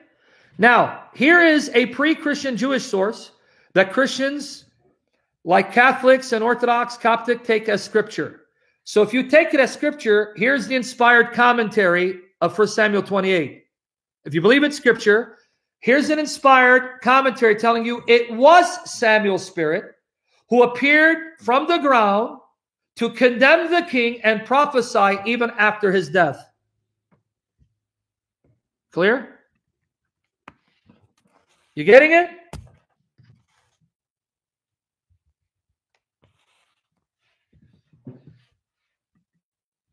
Did it make sense? Because I'm almost done. So, makes sense, right? Now, do you see that before Christ entering heaven, they weren't up in heaven with God and the angels, right? They were down, Hades, Sheol. That's why Samuel's spirit came up. Right?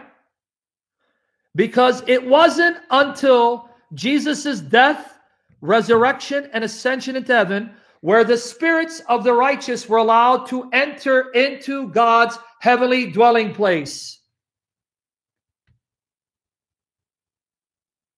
Let me prove that to you. Are you ready?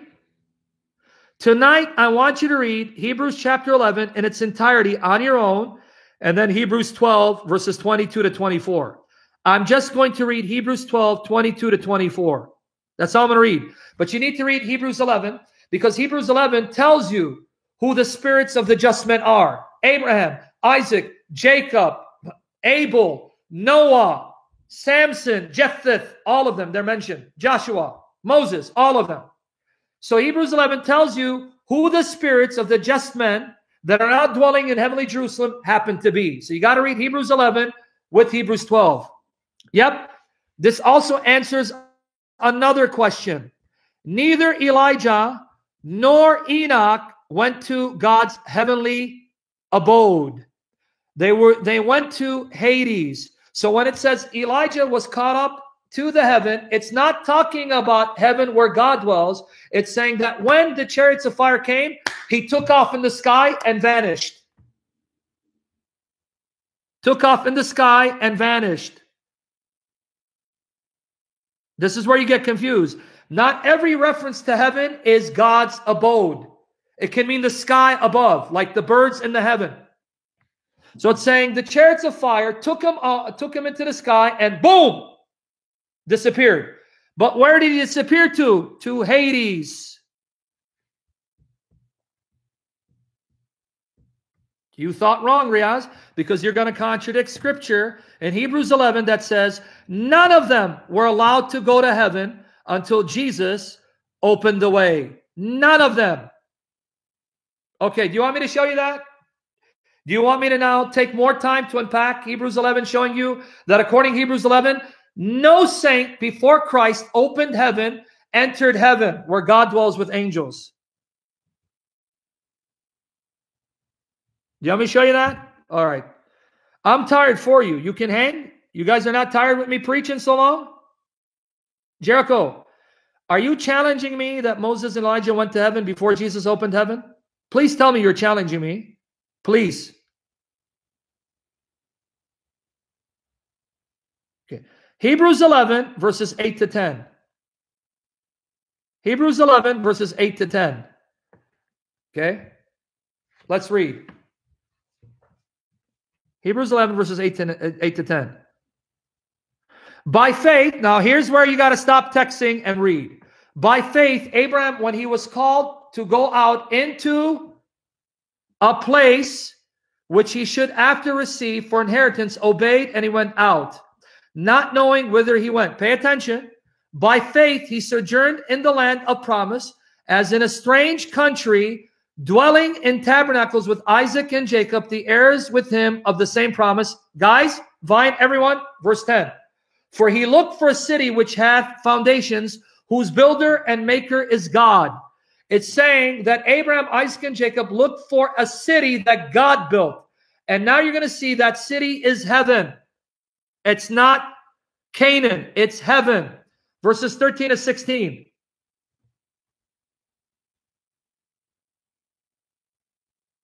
Hebrews 11, verse 13 to 16. Pay attention.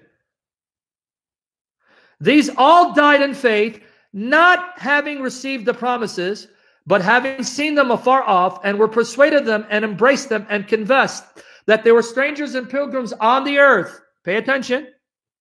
For they that say such things declare plainly they seek a country. And truly, if they had been mindful of that country from whence they came out of, they might have had opportunity to have returned. Now notice 16. What were they looking for? Abraham, Isaac, and Jacob, and all of them. But now they desire a better country, that is a heavenly. Wherefore God is not ashamed to be called their God, for he hath prepared for them a city. Did you understand what Hebrews just told you? Abraham, Isaac, and Jacob weren't looking for Canaan. They're looking for heaven. Their country was heaven, and they knew that's where they were destined to go. That heavenly country, that heavenly city, but they didn't receive it when they died.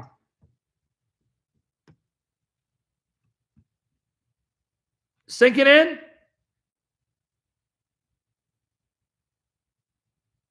I'm not making it up. Sinking in? Abraham, Isaac, and Jacob knew heaven was their country. But it says they died without obtaining that promise. The promise of heaven. 39 and 40. 39 and 40. In fact, let's read Hebrews 11, 35 to 40. Hebrews 11, 35 to 40. Watch. Hebrews 11, 35 to 40. Pay attention. Women received their dead raised to life again, and others were tortured, not accepting deliverance, that they might obtain a better resurrection. And others had trial of cruel mockings and scourgings, yea, moreover, of bonds and imprisonment. They were stoned, they were sawn asunder, were tempted, were slain with the sword. They wandered about in sheepskin and goatskins, being destitute, afflicted, tormented, of whom the world was not worthy. They wandered in deserts and in mountains and in dens and caves of the earth.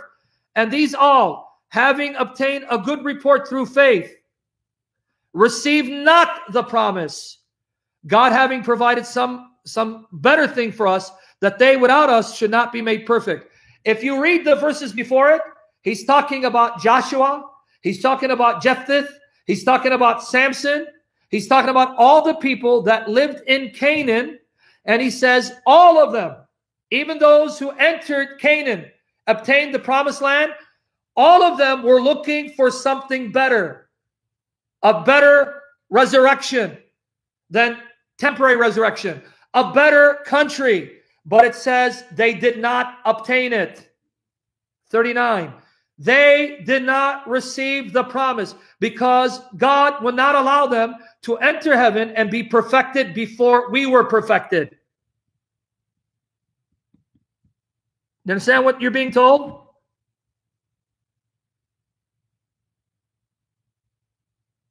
Did it sink in? Neither Abraham, nor Isaac, nor Jacob, nor Samson, nor Joshua, nor Jephthah, nor David, none of them received the promise of this heavenly country that God made. So then where did they go when they died? They knew they were going to end up there, They knew that heavenly city was theirs, but they could not enter until we would be perfected along with them by the death and resurrection of Jesus. So they had to wait for Jesus to come to offer his life to perfect all of us and then open up heaven by him entering there. So now after Jesus paid the price, entered heaven, now where are the spirits of those in Hades in Abraham's bosom? Where is the spirit of Abraham? Where is the spirit of Isaac? Where is the spirit of Samson? And where do all believers go when they die? Here's your answer. Hebrews 12, 22 to 24. Guys, stop texting right now because I want you to read. Stop texting. Read. Hebrews 12, 22 to 24. No texting. Read. But ye, you, we're reading this, are come unto Mount Zion, unto the city of the living God, the heavenly Jerusalem. You have now finally entered heavenly Jerusalem, and to innumerable company of angels. And who's living in heavenly Jerusalem? Jerusalem above in heaven? Angels are there. To the general assembly and church of the firstborn. They even have church there. In heaven, heavenly Jerusalem, they have church. Okay? Which are in heaven. And to God. When you go to heaven, God is there. God the Father, the judge of all. And to the spirits of just men made perfect. Whoa. The spirits of these human beings are there in heaven with God, with angels, because now they've been perfected. The spirits of which men? The men you just read in Hebrews 11. And why are they there now? Because 24. Because Jesus is there, the mediator of the new covenant, and to the blood of sprinkling that speaketh a better thing, better word than that of Abel. So now they're all there because the blood of Jesus has been shed and the blood of Jesus has been offered to the Father, allowing Abraham and all the spirits in Hades to have access to the Father and to dwell with angels and to see Christ in his glorified body. Finally, now they're all there. Yes, medic. Heavenly Jerusalem will come down at the end. It's the same.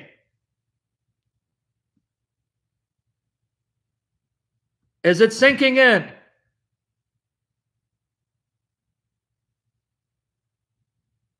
Yes, behold, I already went through that. You need to go back and listen to the entire session. I already went through that.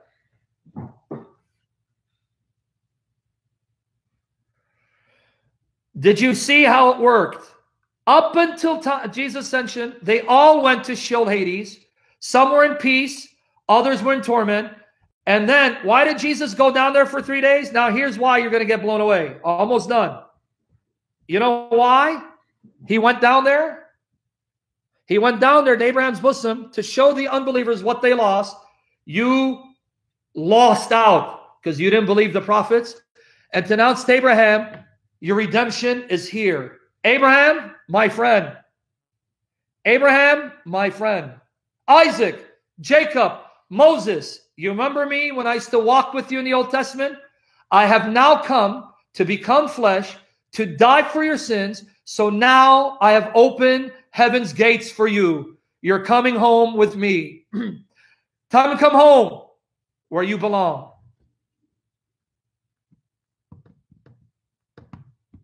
He went to proclaim the victory.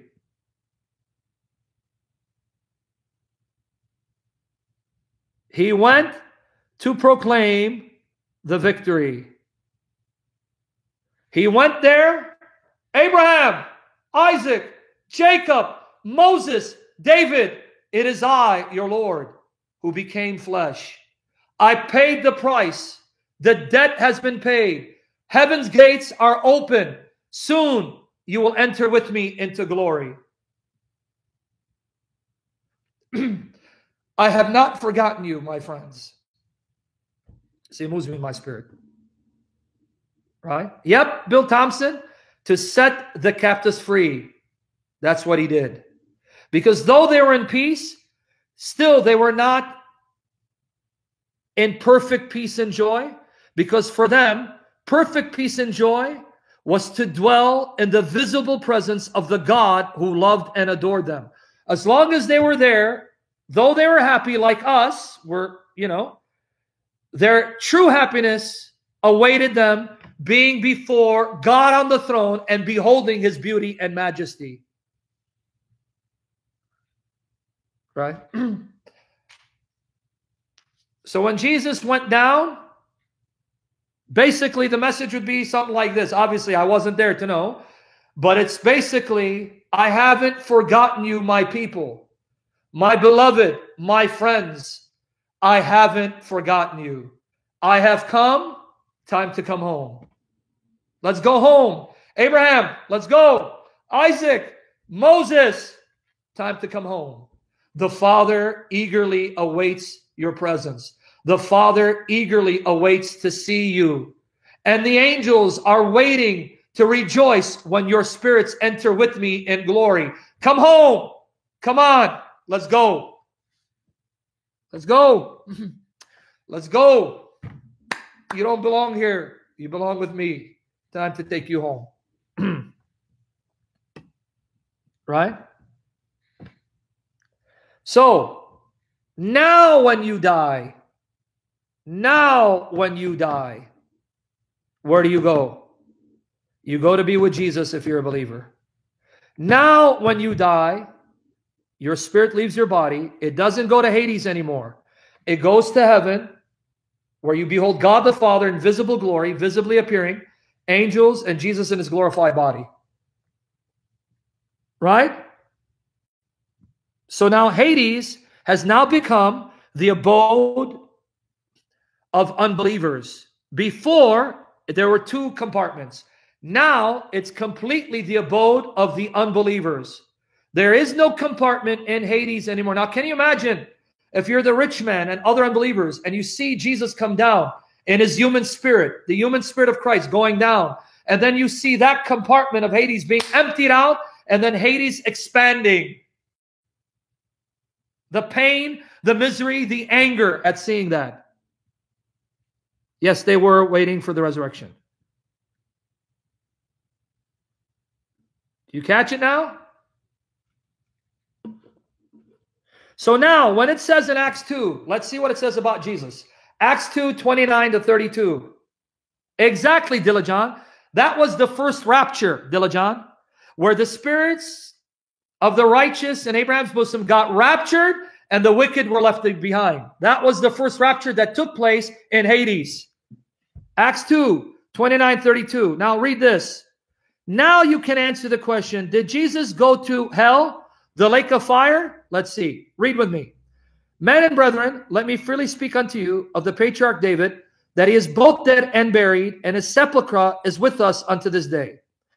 Therefore, being a prophet, and knowing that God had sworn with an oath to him, that of the fruit of his loins, according to the flesh, one of his physical descendants, he would raise up, God would raise up a physical descendant from David. And that physical descendant would be Christ. He would raise up Christ to be his physical descendant, to sit on the throne, David's throne. Watch what it says about David. He, David, seeing this before, spake of the resurrection of Christ, that his soul was not left in hell, neither his flesh did see corruption. This Jesus hath God raised up, whereof we all are witnesses. 31, one more time. Acts 2:31, one more time. Medic, let me call Gabriel in heaven and ask him. Gabriel, why was God pleased to allow the King James translators to translate Hades and Gehenna as hell? Oh, you get back to me? When? Oh, when Jesus returns. All right. Medic, you're going to have to wait for the answer, because Gabriel said he's going to get back to me at Jesus' return. Okay. Acts 2:31. Acts 2:31. One more time. He, seeing this before, spake of the resurrection of Christ, that his soul was not left in hell, neither his flesh did see corruption. Folks, guess what the word hell is in Greek? Guess what the word hell is in Greek? Hades. Notice, Jesus' soul was in Hades. But where was his flesh? In the grave. So if I translate the word hell as Hades, that means Jesus didn't go to hell, the place of torment, to be burned in fire. He went to Sheol, where everyone went when they died. There you go. It's Hades. There's the link. So here you're being told Jesus' human soul, his human spirit, the human spirit of Christ, left his physical body, his human soul, his human spirit, went where all the spirits went, to Hades, to Sheol, whereas his flesh remained in the grave. Right? Tartarus is usually on your fish sandwich. If you go to like McDonald's and order a fish sandwich, you're going to find a lot of tartarus on it. Okay, so now, does Acts 2:31 trouble you? Where it says that his soul was not left in hell. Or do you now understand what it doesn't mean? Do you now understand what it doesn't mean? When it says Jesus' soul was not left in hell, it doesn't mean the fiery place of torment. It means he went to Sheol, Hades, where they all went. Jacob went there. Abraham went there. Samuel went there. They all were there. But they were in that compartment of peace, not torment. Is it clear now? Did it make sense? Because now I'm the final point and I'm done. Remember I said heaven is not part of the physical universe. So then why do we look to heaven? Because that's simply a posture that we adopt in order to recognize God being greatly exalted above us. Right? Now, you want me to prove to you that heaven is not part of the physical dimension? It's part of a separate dimension? Are you ready for the proof? Everyone? Who's ready for the proof? It's not out there. It's a dimension that the door to which opens up. It's a dimension in which the door to which opens up right in front of you. Okay? Mark 1:10. So imagine there is a dimension that exists side by side with the physical dimension. So you have a spiritual dimension, physical dimension, and they exist side by side, and there is a door that separates, a veil that separates the two. Here you go. Here's proof. Mark 1:10. And straightway coming out of the water, he saw the heavens open. The verb, rent open. So he's looking at the sky. It opens up and the Spirit comes down. And the Spirit like a dove descending upon him. Do you see what happened here?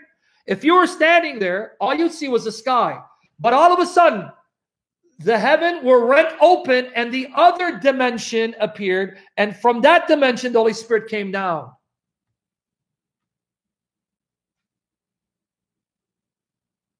Amen, Vine. It is glorious. Vine, I need you to pray hard and fast hard for me and my daughters, that God will continue to fill me with wisdom, knowledge, understanding, faith, love, devotion, holiness, and purity, and fight for me and my daughters so I can continue to serve all of you until I die for the glory of Jesus. Exactly, Joshua. So when scientists talk about parallel universes, they're not that far away from the truth. What they're calling parallel universes is actually a parallel dimension called heaven. That's right there side by side with this physical universe. Acts 7:55-56. Specifically, Acts 7:56. Thank you, Diligent. I need it. Acts 7:55-56. Specifically, verse 56. Watch.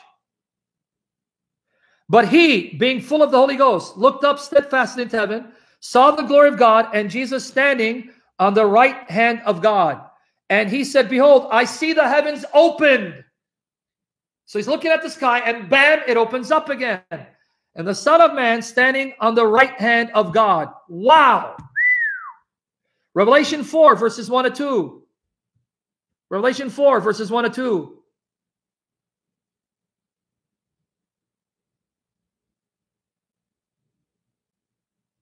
Truly glorious session. After this, I looked, and behold, a door was opened in heaven. Vine, did you see it? A door opened in heaven. And the first voice, which I heard, was as it were of a trumpet talking with me, which said, come up hither, and I will show thee the things which must be there thereafter. And immediately I was in the Spirit. So the Holy Spirit took him and transported him through that door to enter that other dimension. Do you see it?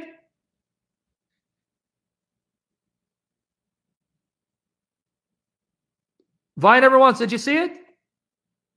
A door in heaven opened, and the Spirit took me and transported me through that door, and I was on the other side. Yeah, you can use plain too, Billy Mandley. As long as you're explaining that it's another dimension that's not part of the physical universe. And then I'm going to give you some deathbed stories. Remember, since the Bible is true, we shouldn't be surprised to find confirmation of the truth of the Bible in everyday life. So I'm going to give you 2 deathbed stories from eyewitnesses that told me these stories firsthand. Okay? But now, let me give you another one. Isaiah 64, verse 1. Guys, stop the side talk about purgatory. I'm going to start blocking you, bouncing you. Focus on the message. Isaiah 64, 1. Notice the heart of Isaiah. Pay attention. Isaiah 64, verse 1. Oh, that thou wouldst rend the heavens, that thou wouldst come down, that the mountains might flow down at thy presence. See what he's saying? Oh God, that you would tear open the dimension of heaven and come out of it and descend to the mountain so I can see you.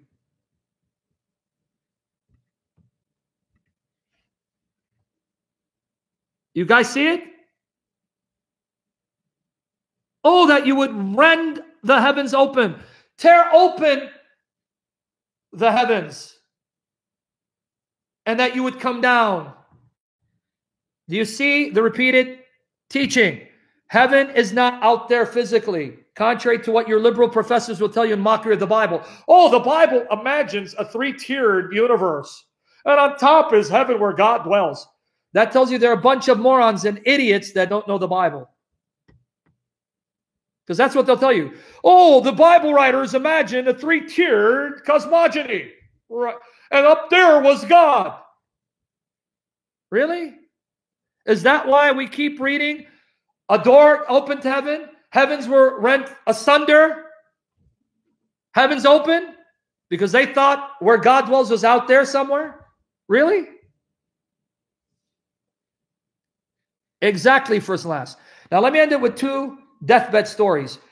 Let me end it. Now I need you to listen. Are you ready? Ready? True stories, and I heard it from the witnesses.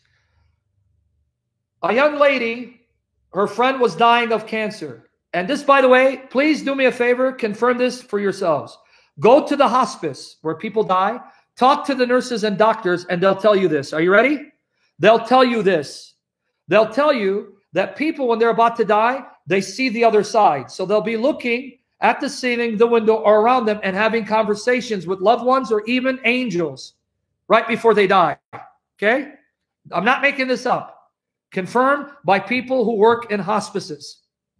Okay? Medic, please come back with stories because God is going to confirm the truth of what I'm about to tell you. Okay. Now, this lady told me her friend, a sister in the Lord, was dying of cancer. The day that she died, the pastor was there, the church was there, and she was there to pray and sing songs to make it easy for her to die. Now watch this. She's telling me the story. I heard it from her mouth. I heard it from her mouth. She goes, I sat next to her. So she's sitting right here to her right. As she's dying, folks, and Netta, maybe you can share your story. As she's dying, she goes, look at the angels in the room. And they're looking, they don't see anybody.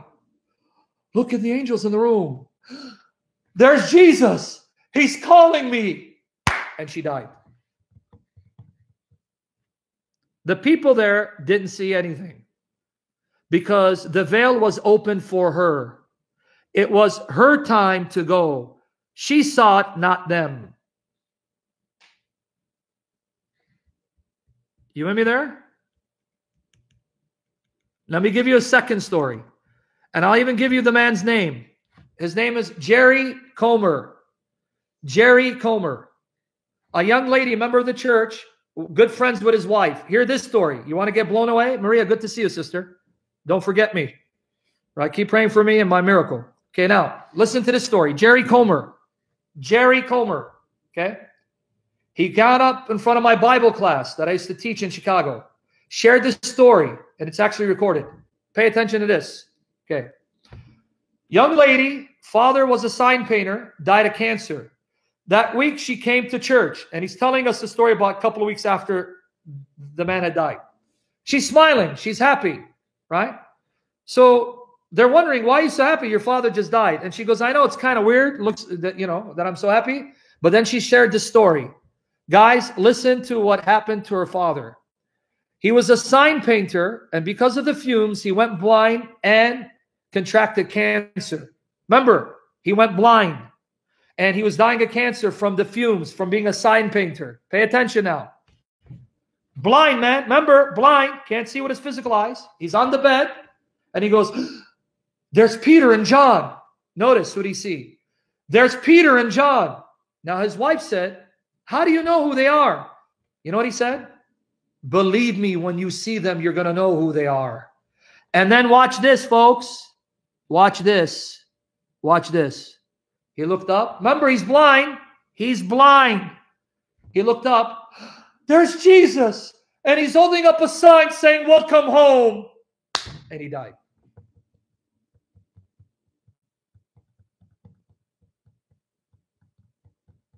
I don't think you got it. Guys, can I ask you a question? What was he seeing, and how did he see? His physical eyes were blind. He was seeing with the eyes of his spirit. And what he saw was Jesus holding up a sign saying, welcome home. Now, why was Jesus holding up a sign? Because he was a sign painter. And Jesus, in his humbleness and love, wanted to make his death easy by showing him a sign to comfort him. Basically saying, you have nothing to be afraid. You're coming home.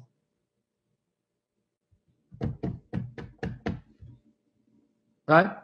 But folks, the people there didn't see anything. What did he see? The veil open for him. Because heaven is not part of the physical universe. It's another dimension that exists side by side. So Jesus, the infinitely beautiful God, the humble God, right? Puts up a sign. Welcome home. You don't have to be afraid anymore. Right? So that's what I envision Jesus did when he died on the cross.